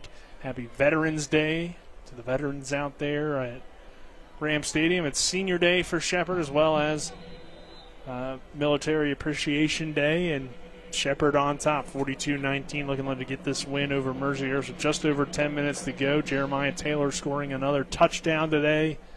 Mercyhurst will field the kick from inside the 10-yard line and get out to about the 30, but the entire Rams special teams unit was in on that tackle. But for the Rams, another touchdown and another scoring drive brought to you by Paul Espinoza for State Senate, an effective, fiscally conservative voice for the 16th District. So first down at 10 for Mercyhurst, who showed some great fight in that first half, Travis. They took the early 7-0 lead, showed some creativity with their offense, made it a 14-13 game, had a blocked extra point. Seemed like they slipped away a little bit, but then they got back into it before the half with another touchdown. 28-19 score, the score at halftime. The second half, they've moved the ball but haven't been able to finish the drive so far, and Shepherd's been on the field a lot more offensively in this second half. Here's Urena slinging one down to his tight end, Mizgorski, for a first down. And again, the Rams dialed up some pressure that time to get back there into the face of Urena, but again, is able to make good decisions, deliver accurate passes, getting rid of the ball quickly.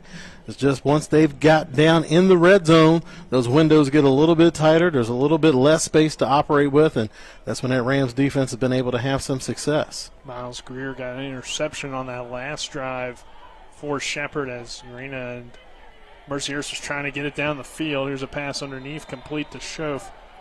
And we've seen also some adjustments from the Shepherd defense, maybe due to injuries, maybe due to just they like how it's been working. But we've seen a lot more of the three linebacker sets with Grantham, O'Neill, and Komayao. And at the beginning of the season, those guys were all, maybe two of them on the field at the same time, but never really all three. Grantham's been healthy the last few weeks. They've liked the play of O'Neill and Komayao, so they found ways to get all three of them on the field. And that's good coaching right there. It shouldn't be a situation of either or. If you have players of that caliber, it's on you as a coach to figure out how can I get all these guys on the field at the same time.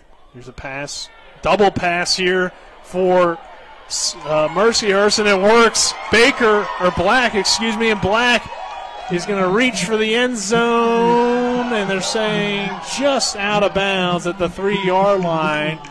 Double pass, Kerbaker unloaded one to Black. Black has had a silent second half for the most part, but another big play there, and you like it there. Mercyhurst final game of the year. They're down big. Why not try something to shake up the defense a little bit? And it works. And it's always nice because when they had that quad look on the previous play, in my mind I was thinking they're setting up some type of double pass with that same type of look, but they went with a completely different look for the double pass, and it proved to be effective. Pappas the back to the left here, and they'll give it to the senior. He gets some push, but not enough. Almost like some of the Shepherd players were pushing him from behind. Yeah, it looks like Greer was so eager to get in on the tackle, he was helping push the pile on there. So maybe he kind of laid off a little bit. They do move it down to about the 3 or 2, maybe even the 1. I think it's actually at the 1 here, so. Here we go. Second down and goal.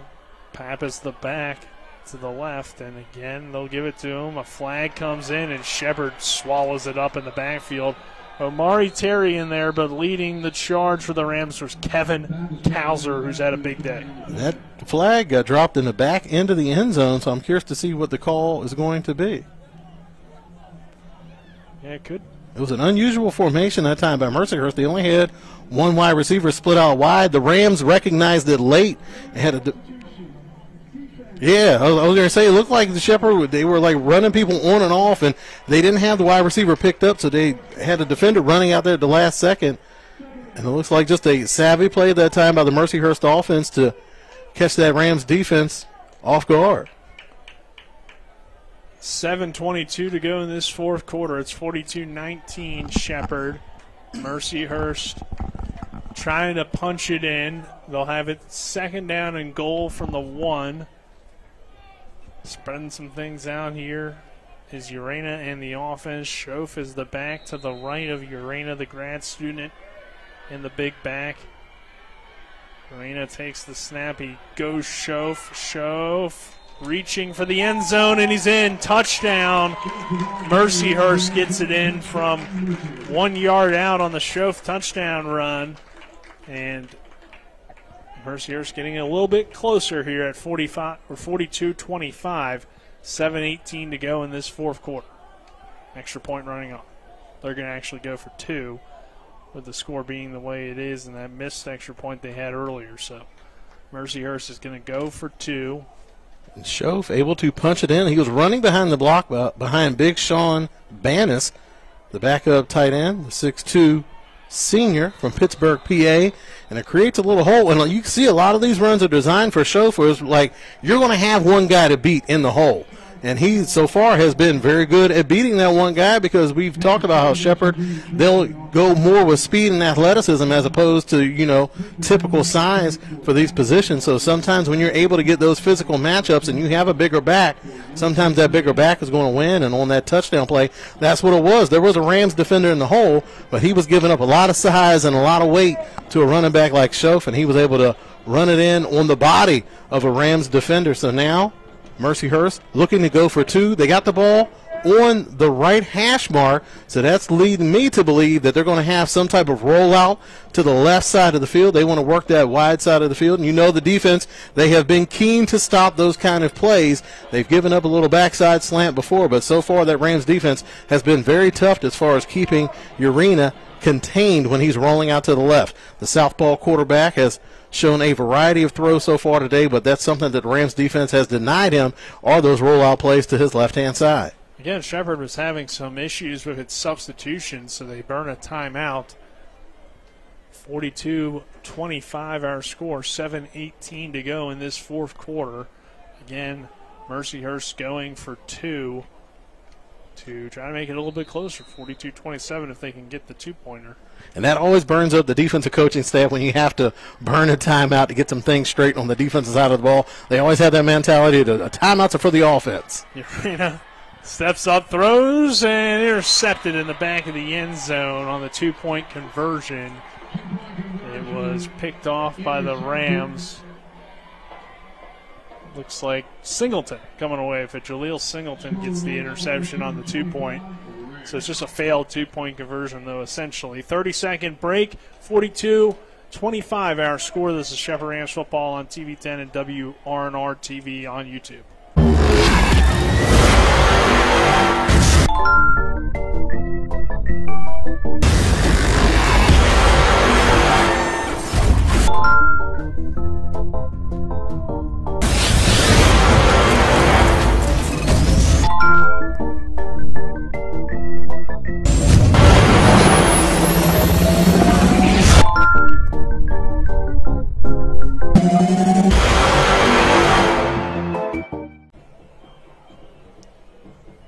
Mercyhurst gets back into the end zone.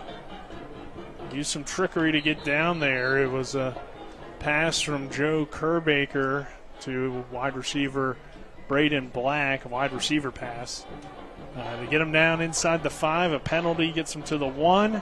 And then punching it in from 1 yard out was Dustin Schoaf. Our scoring drives are brought to you by Paul Espinoza for State Senate, an effective fiscally conservative voice for the 16th District. And Mercyhurst will now kick it away with Shepherd still on top, 42-25, 7:18 to go in this fourth quarter. You can see the Rams, every situation right now, all the statistics are probably pointing to an onside kick at this point in the game, and the Rams have certainly responded. They have a total of 8 guys up on that 45-yard line expecting that. Mercyhurst has that unusual huddle to start the play off, and they always have that threat because they have their kickoff team lined up in 3-point stances. So there's always that possibility that the kicker is able to hit one of those little dribblers up the middle. It's a good chance to get recovered. Instead, they'll just kick it deep. So this could be dangerous all of a sudden as Miles Greer has some blocking in front. And Greer gets out toward the 40-yard line. And now Omari Terry and Mercyhurst have Terry lined up against the fence on this near side. Not certain how he ended up behind the benches of Mercyhurst. And we have a big scrummage there, so I'm not sure what led to that. I don't know, Travis, did you have an eye on it by chance? It was a weird play. It was something where like he may have gotten blocked out of bounds, but Terry's not helping his case. Walk away. Like you've already lucked out today by getting back into the ball game. So you need to make yourself as hidden and incognito as possible. Just stop talking and get off the field. Like you're lucky. You've dodged the bullet already so far today, so you're playing with house money. At this point, you just need to be quiet and get your butt off to the sidelines. You can't risk not being able to play next week because you couldn't keep quiet on a insignificant special teams play. You got to be smarter than that.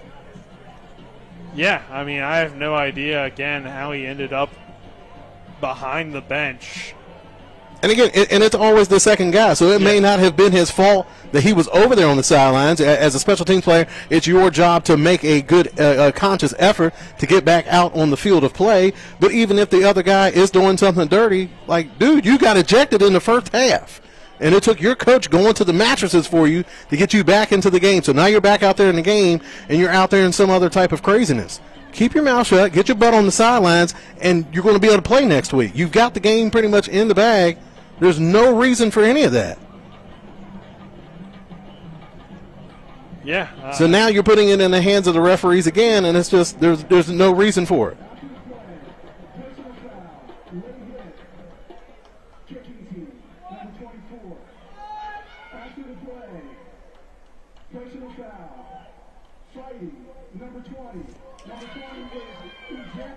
Goodness gracious. So Amari Terry ejected twice in one game, once for the penalty he received in that first half, but he was reinstated due to that penalty being overturned and now gets ejected from the game, which not certain how fighting works in terms of suspensions, but you're right, Travis, it could lead to a suspension for next week, which is a huge part of this defense. Terry has played so well this year at that safety linebacker hybrid position, and to have that happen on a special teams play, I mean, you ran it down. It's just no reason to get into any sort of fight when you have something to play for, not only throughout the rest of this game, but for next week. Mercyhurst doesn't, and it's just a bad penalty and a bad situation to be in. Got to be smarter than that. I mean, I don't know what happened. Again, we're not blaming Omari Terry completely. He might be partially in the right in terms of maybe something on the Mercyhurst side happened first, but he got caught. Second guy always gets caught. You got to find a way to walk away from it. And again, you're lucky to be back in the game today, because a lot of times when they do some type of reversal, something like that, it's usually after the fact. It's usually after the game. So the fact that he was able to come back in the second, like, dude, at that point you need to be a perfect gentleman for the rest of the game. And for you to get involved into something crazy like that, okay, maybe the guy did take a cheap shot on you. So what? It's football. You're winning the game. You're going to the playoffs. The other team's going home. Like, every advantage is on your sideline. Keep your mouth shut. Get your butt off the field and live to fight another day. That's ridiculous. But Jordan Barnett gets the carry, and it's a big hole for Barnett. Barnett across the 40, still going. Jordan Barnett driven out of bounds inside the 20-yard line. Coming up on 7 minutes to play in this fourth quarter, and Barnett, I mean, when he gets going, man, it's like a freight train. I mean, it's impossible to stop him.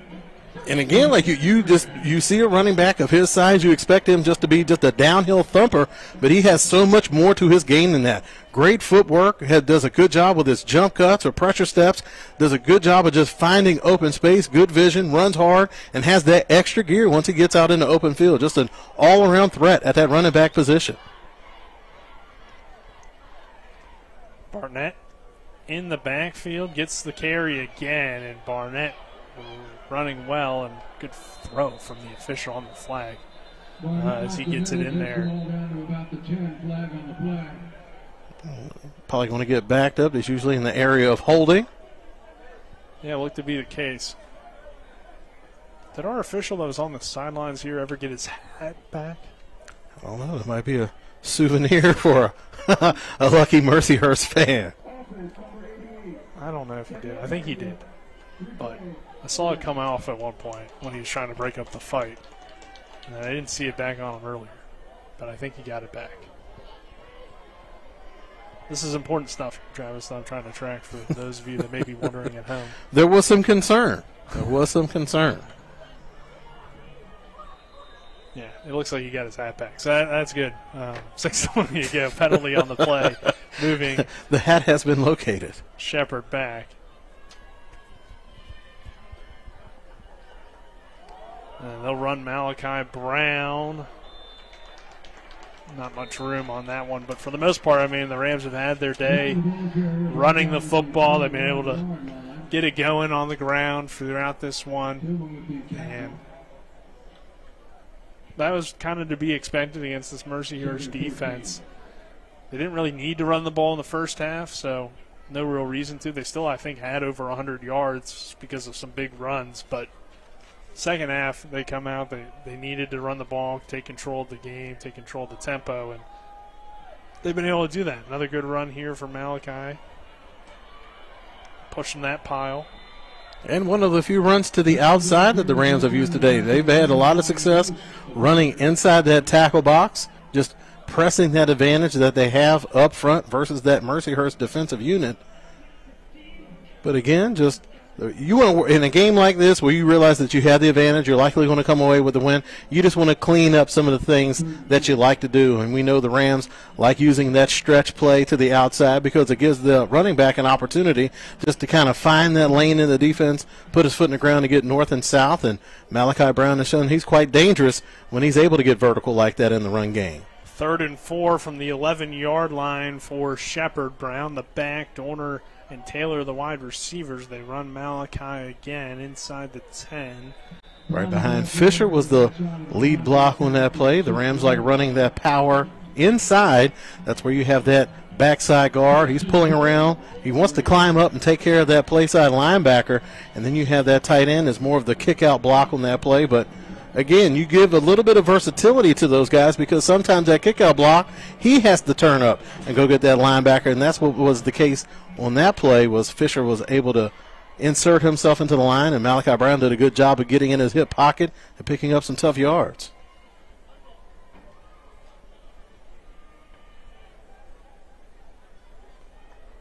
First and goal now from the 6-yard line. They'll go Brown up the middle. Brown lowers the shoulder. He's into the end zone. Touchdown, Shepherd.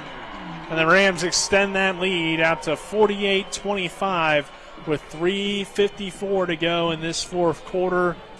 And Shepherd looking to get the extra point here and continue this big win over Mercyhurst. Again, kind of punching their ticket to the postseason. We don't know where they'll end up or where they'll be playing, but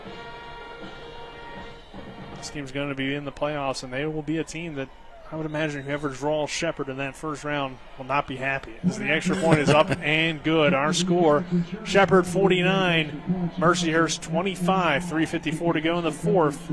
We'll keep it here as we are pretty much good on our breaks, but Travis, Shepherd again, an impressive victory it looks like here today over Mercyhurst, a team that fought, but Shepherd just proved to be too much. And again, like you never want to look too far down the road, and every week is going to present its own challenges. And this Mercyhurst team, they came in, they were motivated, they were hungry to try to get a big win on the road. And the Rams able to weather that storm and just maintain that consistent pressure on them. That's something that we saw the 2 games that the Rams did lose this year was because they went up against teams that were able to sustain their pressure for 4 quarters. They were knocking on the door for all 4 quarters. Like, you're not going to be able to beat this Shepherd team without playing a complete game. And this is just an undermanned Mercyhurst team. And they fought as hard as they could for as long as they could. They just don't have the firepower to keep up with this Shepherd team. And you've seen plays time and time again where Shepherd has just been able to use that extra athleticism to take advantage and increase this lead. And wow, that's a very good bounce. That thing rolled down the sideline for about 20 yards before it makes it to the end zone. So good patience on the side of the Mercyhurst kick returner, just allowing that ball to roll around on the turf like that, but just a good play. Going to give your offense some good field position. But also a good kick by Boza, because if it goes out of bounds, it ends up around the 40 or so. But our fourth quarter presented to you by the Dutch Miller Automotive Group. The key to your next car is at the Dutch Miller Automotive Group, home of friends and family pricing. Also, as Shepherd gets into the end zone once again on the Malachi Brown touchdown run, our scoring drives are presented to you by Paul Espinoza for State Senate, an effective fiscally conservative voice for the 16th District. Mercyhurst did make the change at quarterback that I was anticipating here. Michael Lowry coming in, the grad student, playing in his final collegiate game. So he's going to run on and get the final few snaps here with 3:35 to go in the fourth quarter. And Shepherd well in control here at 49-25. Also, our fourth quarter brought to you by Smallwood & Small Insurance in Martinsburg, your total insurance solution at 121 Administrative Drive. Call 304-263-3361. Lowry will get a chance to throw, and he gets a completion over the middle. Good catch and run here from Lowry to Griffin Beatty, another senior. So, a lot of these guys playing in their final game and for the Mercyhurst team, and they're trying to get them some final reps out here. And credit to the Mercyhurst staff. They've been working in those upperclassmen throughout today's game, but you really haven't noticed a drop-off. Everybody's come in. They've known their job. They went out there and executed well. Certainly a credit to the coaching staff. Lowry looking deep down that far sideline, and almost an incredible catch, but incomplete pass intended for Michael Davis, another senior, 6'6" senior. I think they maybe use Davis a little bit more at that size. I haven't seen much of him today. No, not too much. And quarterback coming in, going with a back shoulder fade, so he's trying to show off all the weapons in his arsenal. Run game up the middle. Schoaf again, just some outstanding running. He's just a big physical running back. Good feet, good agility, good vision, good hands out of the backfield. Just an all-around quality running back for this Lakers offense. Yeah, unfortunately, they'll have to replace him as he graduates. But this is a Mercyhurst program that's showing some good things today, and I think they can build off of this game, even though it's going to result in a loss and the final score may not look that great. The fact that they were in the game against Shepherd for a half and put some pressure on the Rams, who are going to be a playoff team, is pretty impressive. By the way, Kutztown winning the PSAC today in dominating fashion over Slippery Rock, which I think most likely knocks out Shepherd as a home playoff team for the first round. I mean, we'll see, but it's going to be tough for them to jump both Cal and Kutztown now, as Kutztown probably moves themselves into that 4 spot despite a loss to Cal earlier. Winning the PSAC will most likely get you a home game. Here's some play action from Mitchell under some heat, throwing off his back foot and juggled and incomplete. Looked like Naeem Alexander had a chance to make a play on the ball, wasn't able to get a clean handle before he went out of bounds. Quarterback taking a shot for Kerbacker on a deep post. And again, we haven't seen Mercyhurst going under center that much. But again, it's always a nice tool to have in your bag when you're trying to work a play action pass. But this Mercyhurst offense, I'll tell you what, they came to play today. Kerrbacker's helmet comes off, so he has to leave the game. 1:16 to go in this one. 2nd down and 10 for Mercyhurst. Shepherd well in control, as I said, 49-25. They'll run Schoaf once again. Good tackle in space for Shepherd. Like Makai Young in on that tackle.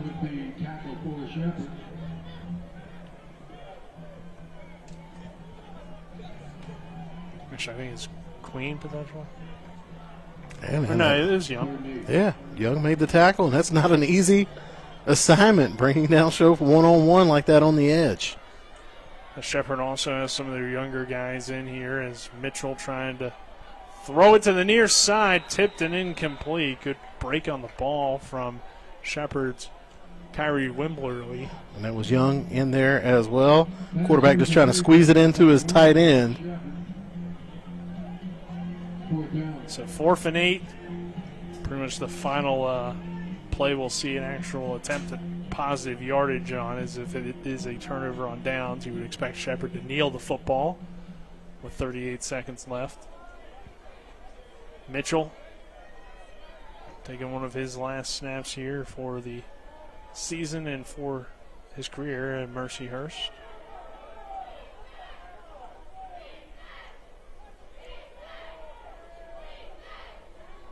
Takes the snap, hands it off to Schoaf. Schoaf going for that hurdle. He's been hitting that triangle button all day today. Trying to get over the defense, doing whatever he can. He's getting a big hug from his offensive line. I'm sure he appreciates them, and those offensive linemen, they always appreciate a hard-running running back, and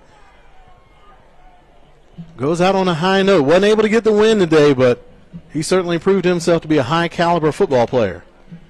Kramer and Young combined for the tackle. 31 seconds left. The Rams can take a knee and then become scoreboard watchers / waiting for tomorrow when or maybe Monday might even be, but I think it would probably come out tomorrow in terms of where they are headed in the postseason. Seth Morgan takes the knee, and the Rams get the win to improve the record to 9-2. Shepherd with the 49-25 win over Mercyhurst here on Senior Day and Military Appreciation Day. Travis, your initial thoughts on this one? Well, it was something where you realized the Rams needed to come out here and take care of business. It could have been easy to overlook this Mercyhurst game, but you can tell the Rams have learned their lessons during the course of the season where you really can't afford to overlook any opponent in the PSAC. So they came out with a very methodical and calculated approach. They did what they needed to do on the offensive side of the ball, executed a very clean ball game, put up a lot of points on the board. The defense made plays when they needed to make plays and just created that difference in the ball game that was in favor of the Shepherd Rams. Again, they had some issues on defense. They had a tough quarterback to go up against in Urena, but they were able to make those adjustments, force a couple turnovers down the stretch, and again, special teams comes up huge for the Rams as Baxter, once he was able to get through that line and knock down that extra point, really kind of marked the turning point in today's game.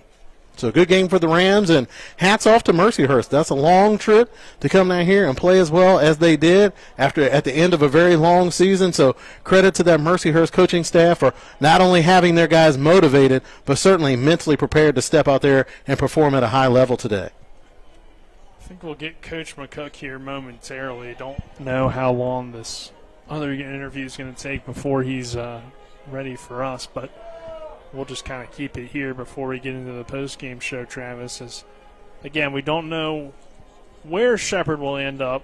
Kutztown winning the PSAC probably takes away the Rams' chances at that home playoff game, considering the Golden Bears now have PSAC championship. The head-to-head over Shepherd as well would be tough to jump both them and Cal in the rankings, despite Shepherd having the head-to-head over Cal. They may still jump the Vulcans, but I don't know if they'll be able to jump both Cal and Kutztown for a home game next week.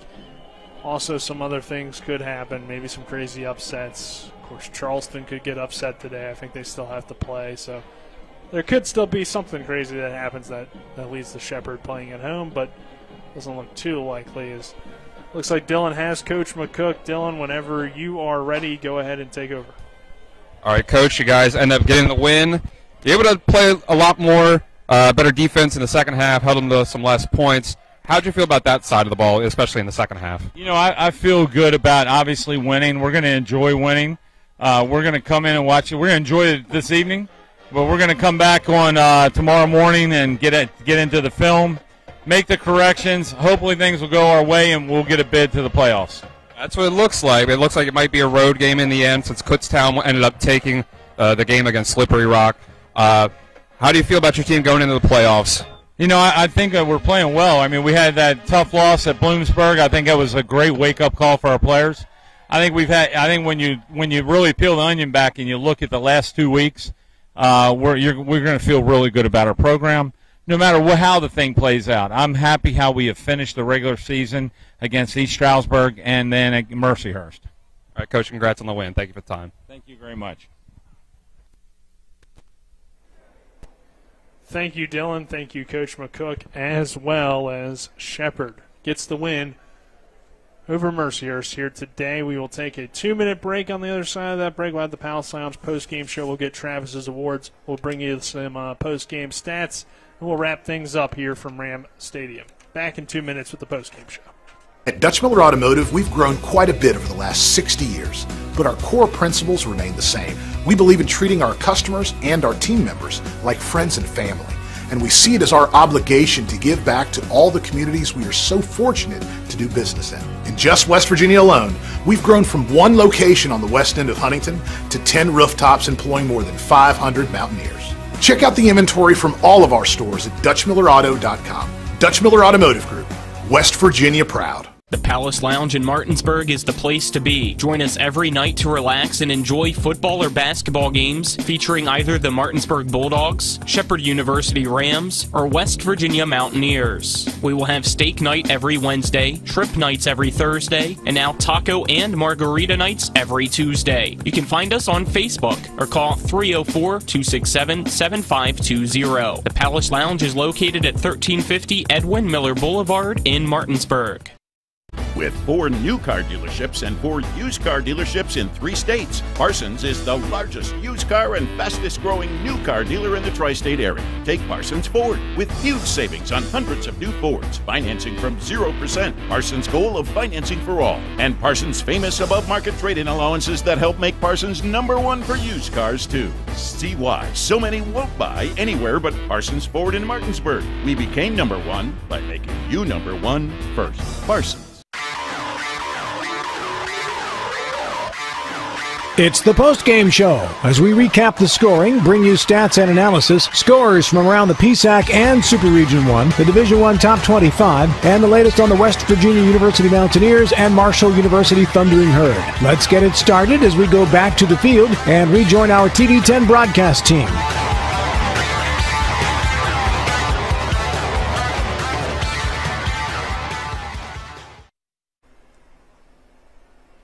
We welcome you into the post-game show brought to you by the Palace Lounge on Edwin Miller Boulevard in Martinsburg with a full lunch and dinner menu with daily specials and a clean, comfortable atmosphere. Check out the menu on the Palace Lounge Facebook page. Go ahead and jump into our post-game stats brought to you by Bechtel Jewelers, West Virginia's largest Pandora retailer on Route 11 South Inwood, taking care of you like nobody's business. Again, Bechtel Jewelers. They are retiring, so they are closing the business, so they have deals up to 70% off. So stop in before everything is gone there. But let's go ahead and break down some post-game stats here. We'll start with the Rams. Seth Morgan, 296 passing yards today, 4 touchdowns, 1 pick. He also ran for 11 yards on his 1 carry. On the ground for Shepherd, it was a big day.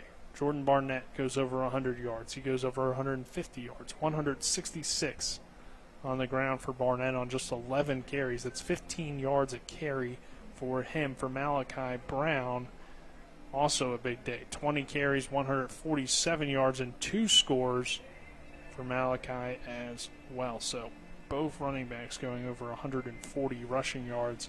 Don't see that too often, but just a huge day for them. Jeremiah Taylor, 7 catches, 102 yards, and 2 scores as well. Barry Hill, 4 for 68 and a score. Cam Dorner, 2 for 45 and a touchdown. So spreading the football well throughout this offense. And then defensively for the Rams, Dwayne Grantham led the team in tackles. And Elio Pena had 6 tackles. Komiyawa 6 as well. Jack Baxter with 5. On the Mercyhurst side, passing the football, Adam Urena finishes the day with a very solid performance. 25 of 38, 290 yards, and 2 scores. For the running game, it was Dustin Schoaf coming up just short of 100 yards, 19 carries, 96 yards on the day, and a score that's 5.1 yards per carry. Mike Pappas also ran pretty well. 9 carries, 59 yards, and a touchdown. And then receiving, Braden Black had the big first half with 9 catches in that first half, but finishes with just 11. 11 catches, 181 yards, and 2 touchdowns. Joe Kerbaker had a pretty good day. 4 catches, 83 yards. He threw the 49-yard pass as well. And then Dustin Shove had 4 catches for 43 yards. Defensively for Mercyhurst, tackles leader was Butterball with 11. Halsey with 8. He also had an interception. Burchard with 6. And Mullins with 6. Let's get into our awards portion here of the post-game show. Travis, you ready? I am ready. Good. That's what you get paid to be. Electrifying play of the game brought to you by Orsini's Home Store, not just appliance store any longer. They're located at 360 Hack Wilson Way in Martinsburg, or online at Orsini's.com. What's your electrifying play of the game today, Travis? Well, my electrifying play of the game is going to have to go to Joe Kerbacher with his double pass to Braden Black for 49 yards in the fourth quarter. It wasn't enough to punch it in for a touchdown. It came close, but anytime I see a nice trick play perfectly executed like that, that's always going to get my electrifying play of the game. So my electrifying play of the game goes to Joe Kerbacher and Braden Black. What about the collision of the game brought to you by Cody's Auto Body at 851 Wilson Street in Martinsburg, family-owned, offering superior customer service and great pricing for a job done by experienced certified technicians. Call 304-901-4777 or visit their Facebook page. I'm going a bit abstract with my collision of the game today. My collision of the game is Matt Bednarski's hand with the blocked extra point in the first quarter, because that really seemed to mark a big turning point in the ball game. Right at that point, it was kind of a shootout. Mercyhurst was able to keep pace with the Rams' offense, but that blocked extra point by Matt Bednarski, that really seemed to kind of turn the tide of the game more in favor of the Rams' offense. So that's going to be my collision of the game, Matt Bednarski's big paw versus that football in the block extra point. All right, you went with the Vincent Van Gogh approach, a little bit of abstract. But how about the good hands catch of the game, brought to you by Kelly Allstate Insurance for all of your insurance needs. Call Gary Kelly at 304-263-4596 or stop by 724 Lakeview Drive in Martinsburg. Well, it was a lot of good catches, a lot of good throws out there today, but the one that stood out to me was the 52-yard touchdown catch by Jeremiah Taylor early on in the first quarter, where he was able to get behind those safeties and really attack that too-high look. So my catch of the game is going to go to Jeremiah Taylor with the 52-yard touchdown catch. And then finally, the player of the game brought to you by Bodwell Insurance Solutions, a local professional to help you with all of your insurance, all of your Medicare needs. Go to BodwellInsuranceSolutions.com. Well, my player of the game, I'm going to have to split it up this time. It's going to have to go to Malachi Brown and Jordan Barnett. They combined for over 300 yards on the ground with 3 touchdowns. I was wrestling. I was having a fight inside. It was a dilemma. Do I give it to the running backs that had a great game, or do I give it to the big uglies up front that created those lanes for the running backs? But again, Malachi Brown, Jordan Barnett, they just made some spectacular plays out in space and able to turn on the Jets and make some big plays. So today's players of the game, it's going to go to Malachi Brown, Jordan Barnett, over 300 yards, 3 touchdowns. That's my player of the game. Yeah, and I mean, to be honest, you could give it to Morgan or one of the receivers as well. So it was just a great offensive performance for Shepherd today to close out the regular season. Stay tuned to the Sports Mix on Monday at noon, as we'll have an update for where Shepherd will be playing and what our broadcast situation will look like for next week as well.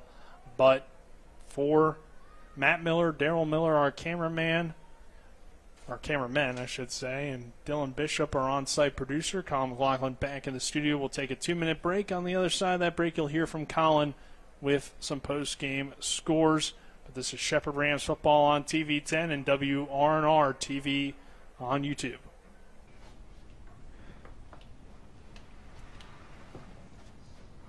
Really?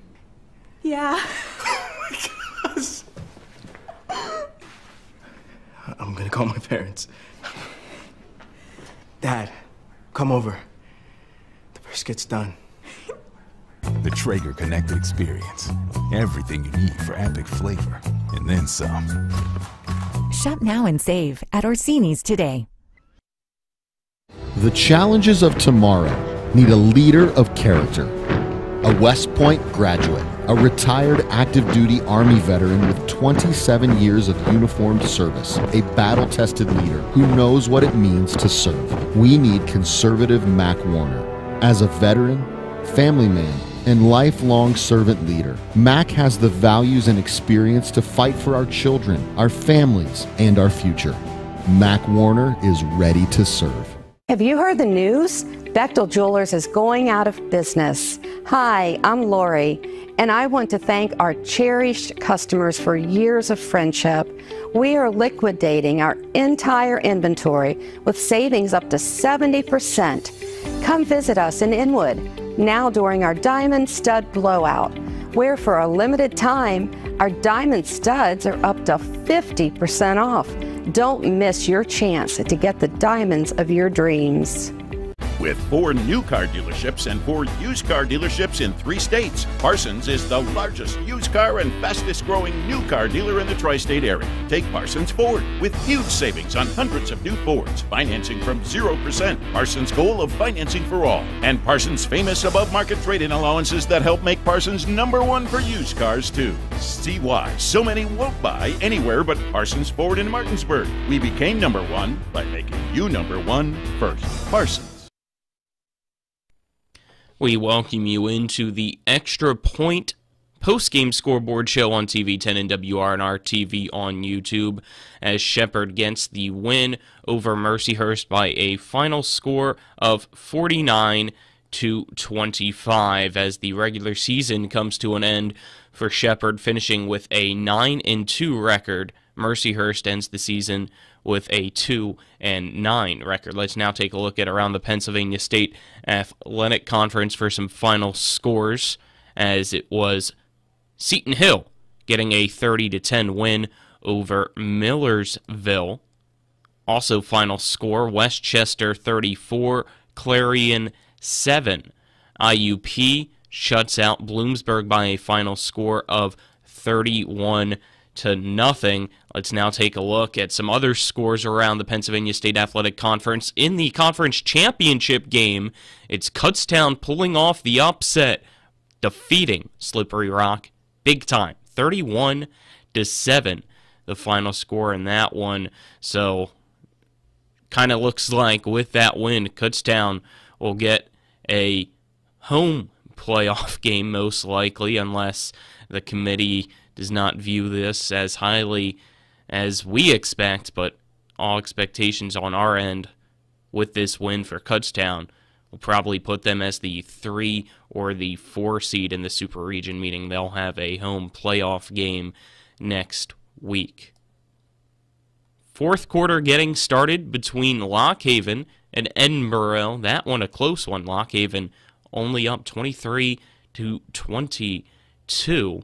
And then another game that Shepherd fans are keeping an eye on, because both these teams right around the same standings in the Super Region with Shepherd. It is East Stroudsburg now leading Cal U 14-10 with 7:14 to go in quarter number 3.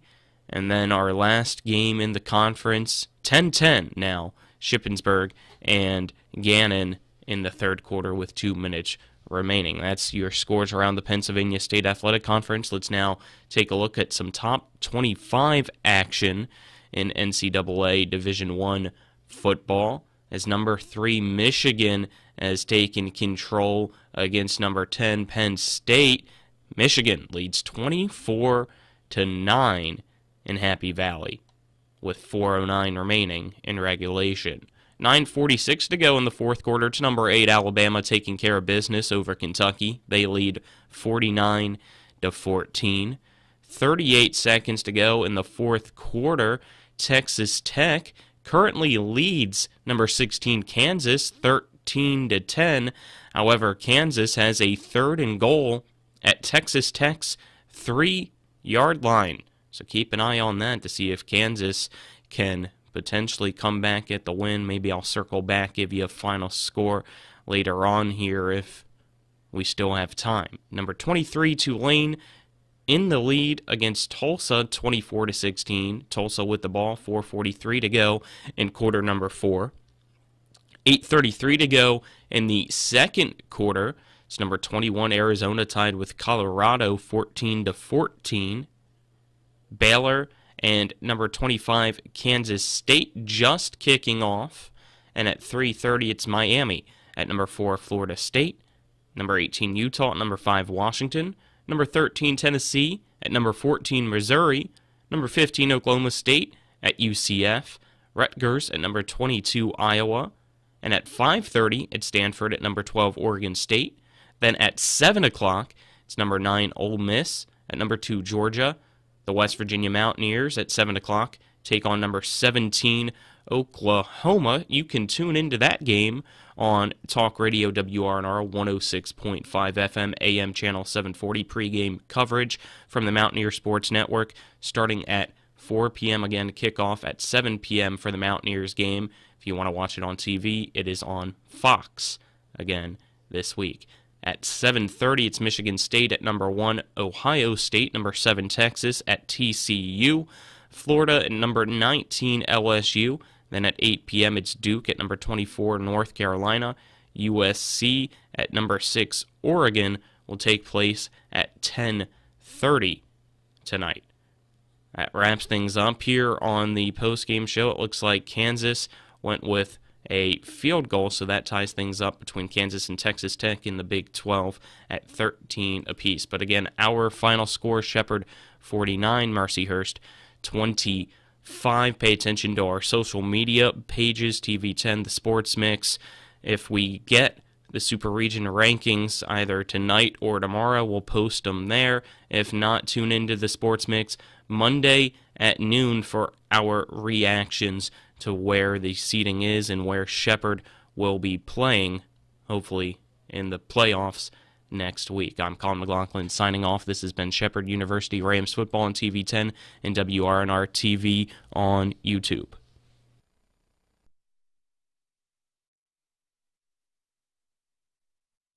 You've been watching coverage of NCAA Division II football featuring the Shepherd Rams in the Pennsylvania State Athletic Conference.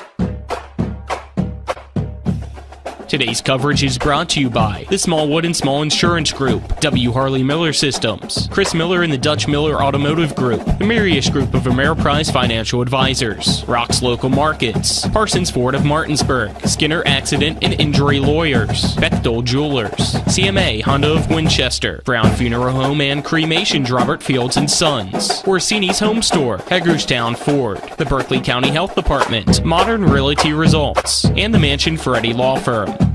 TV10 Sports thanks you for watching today's game. All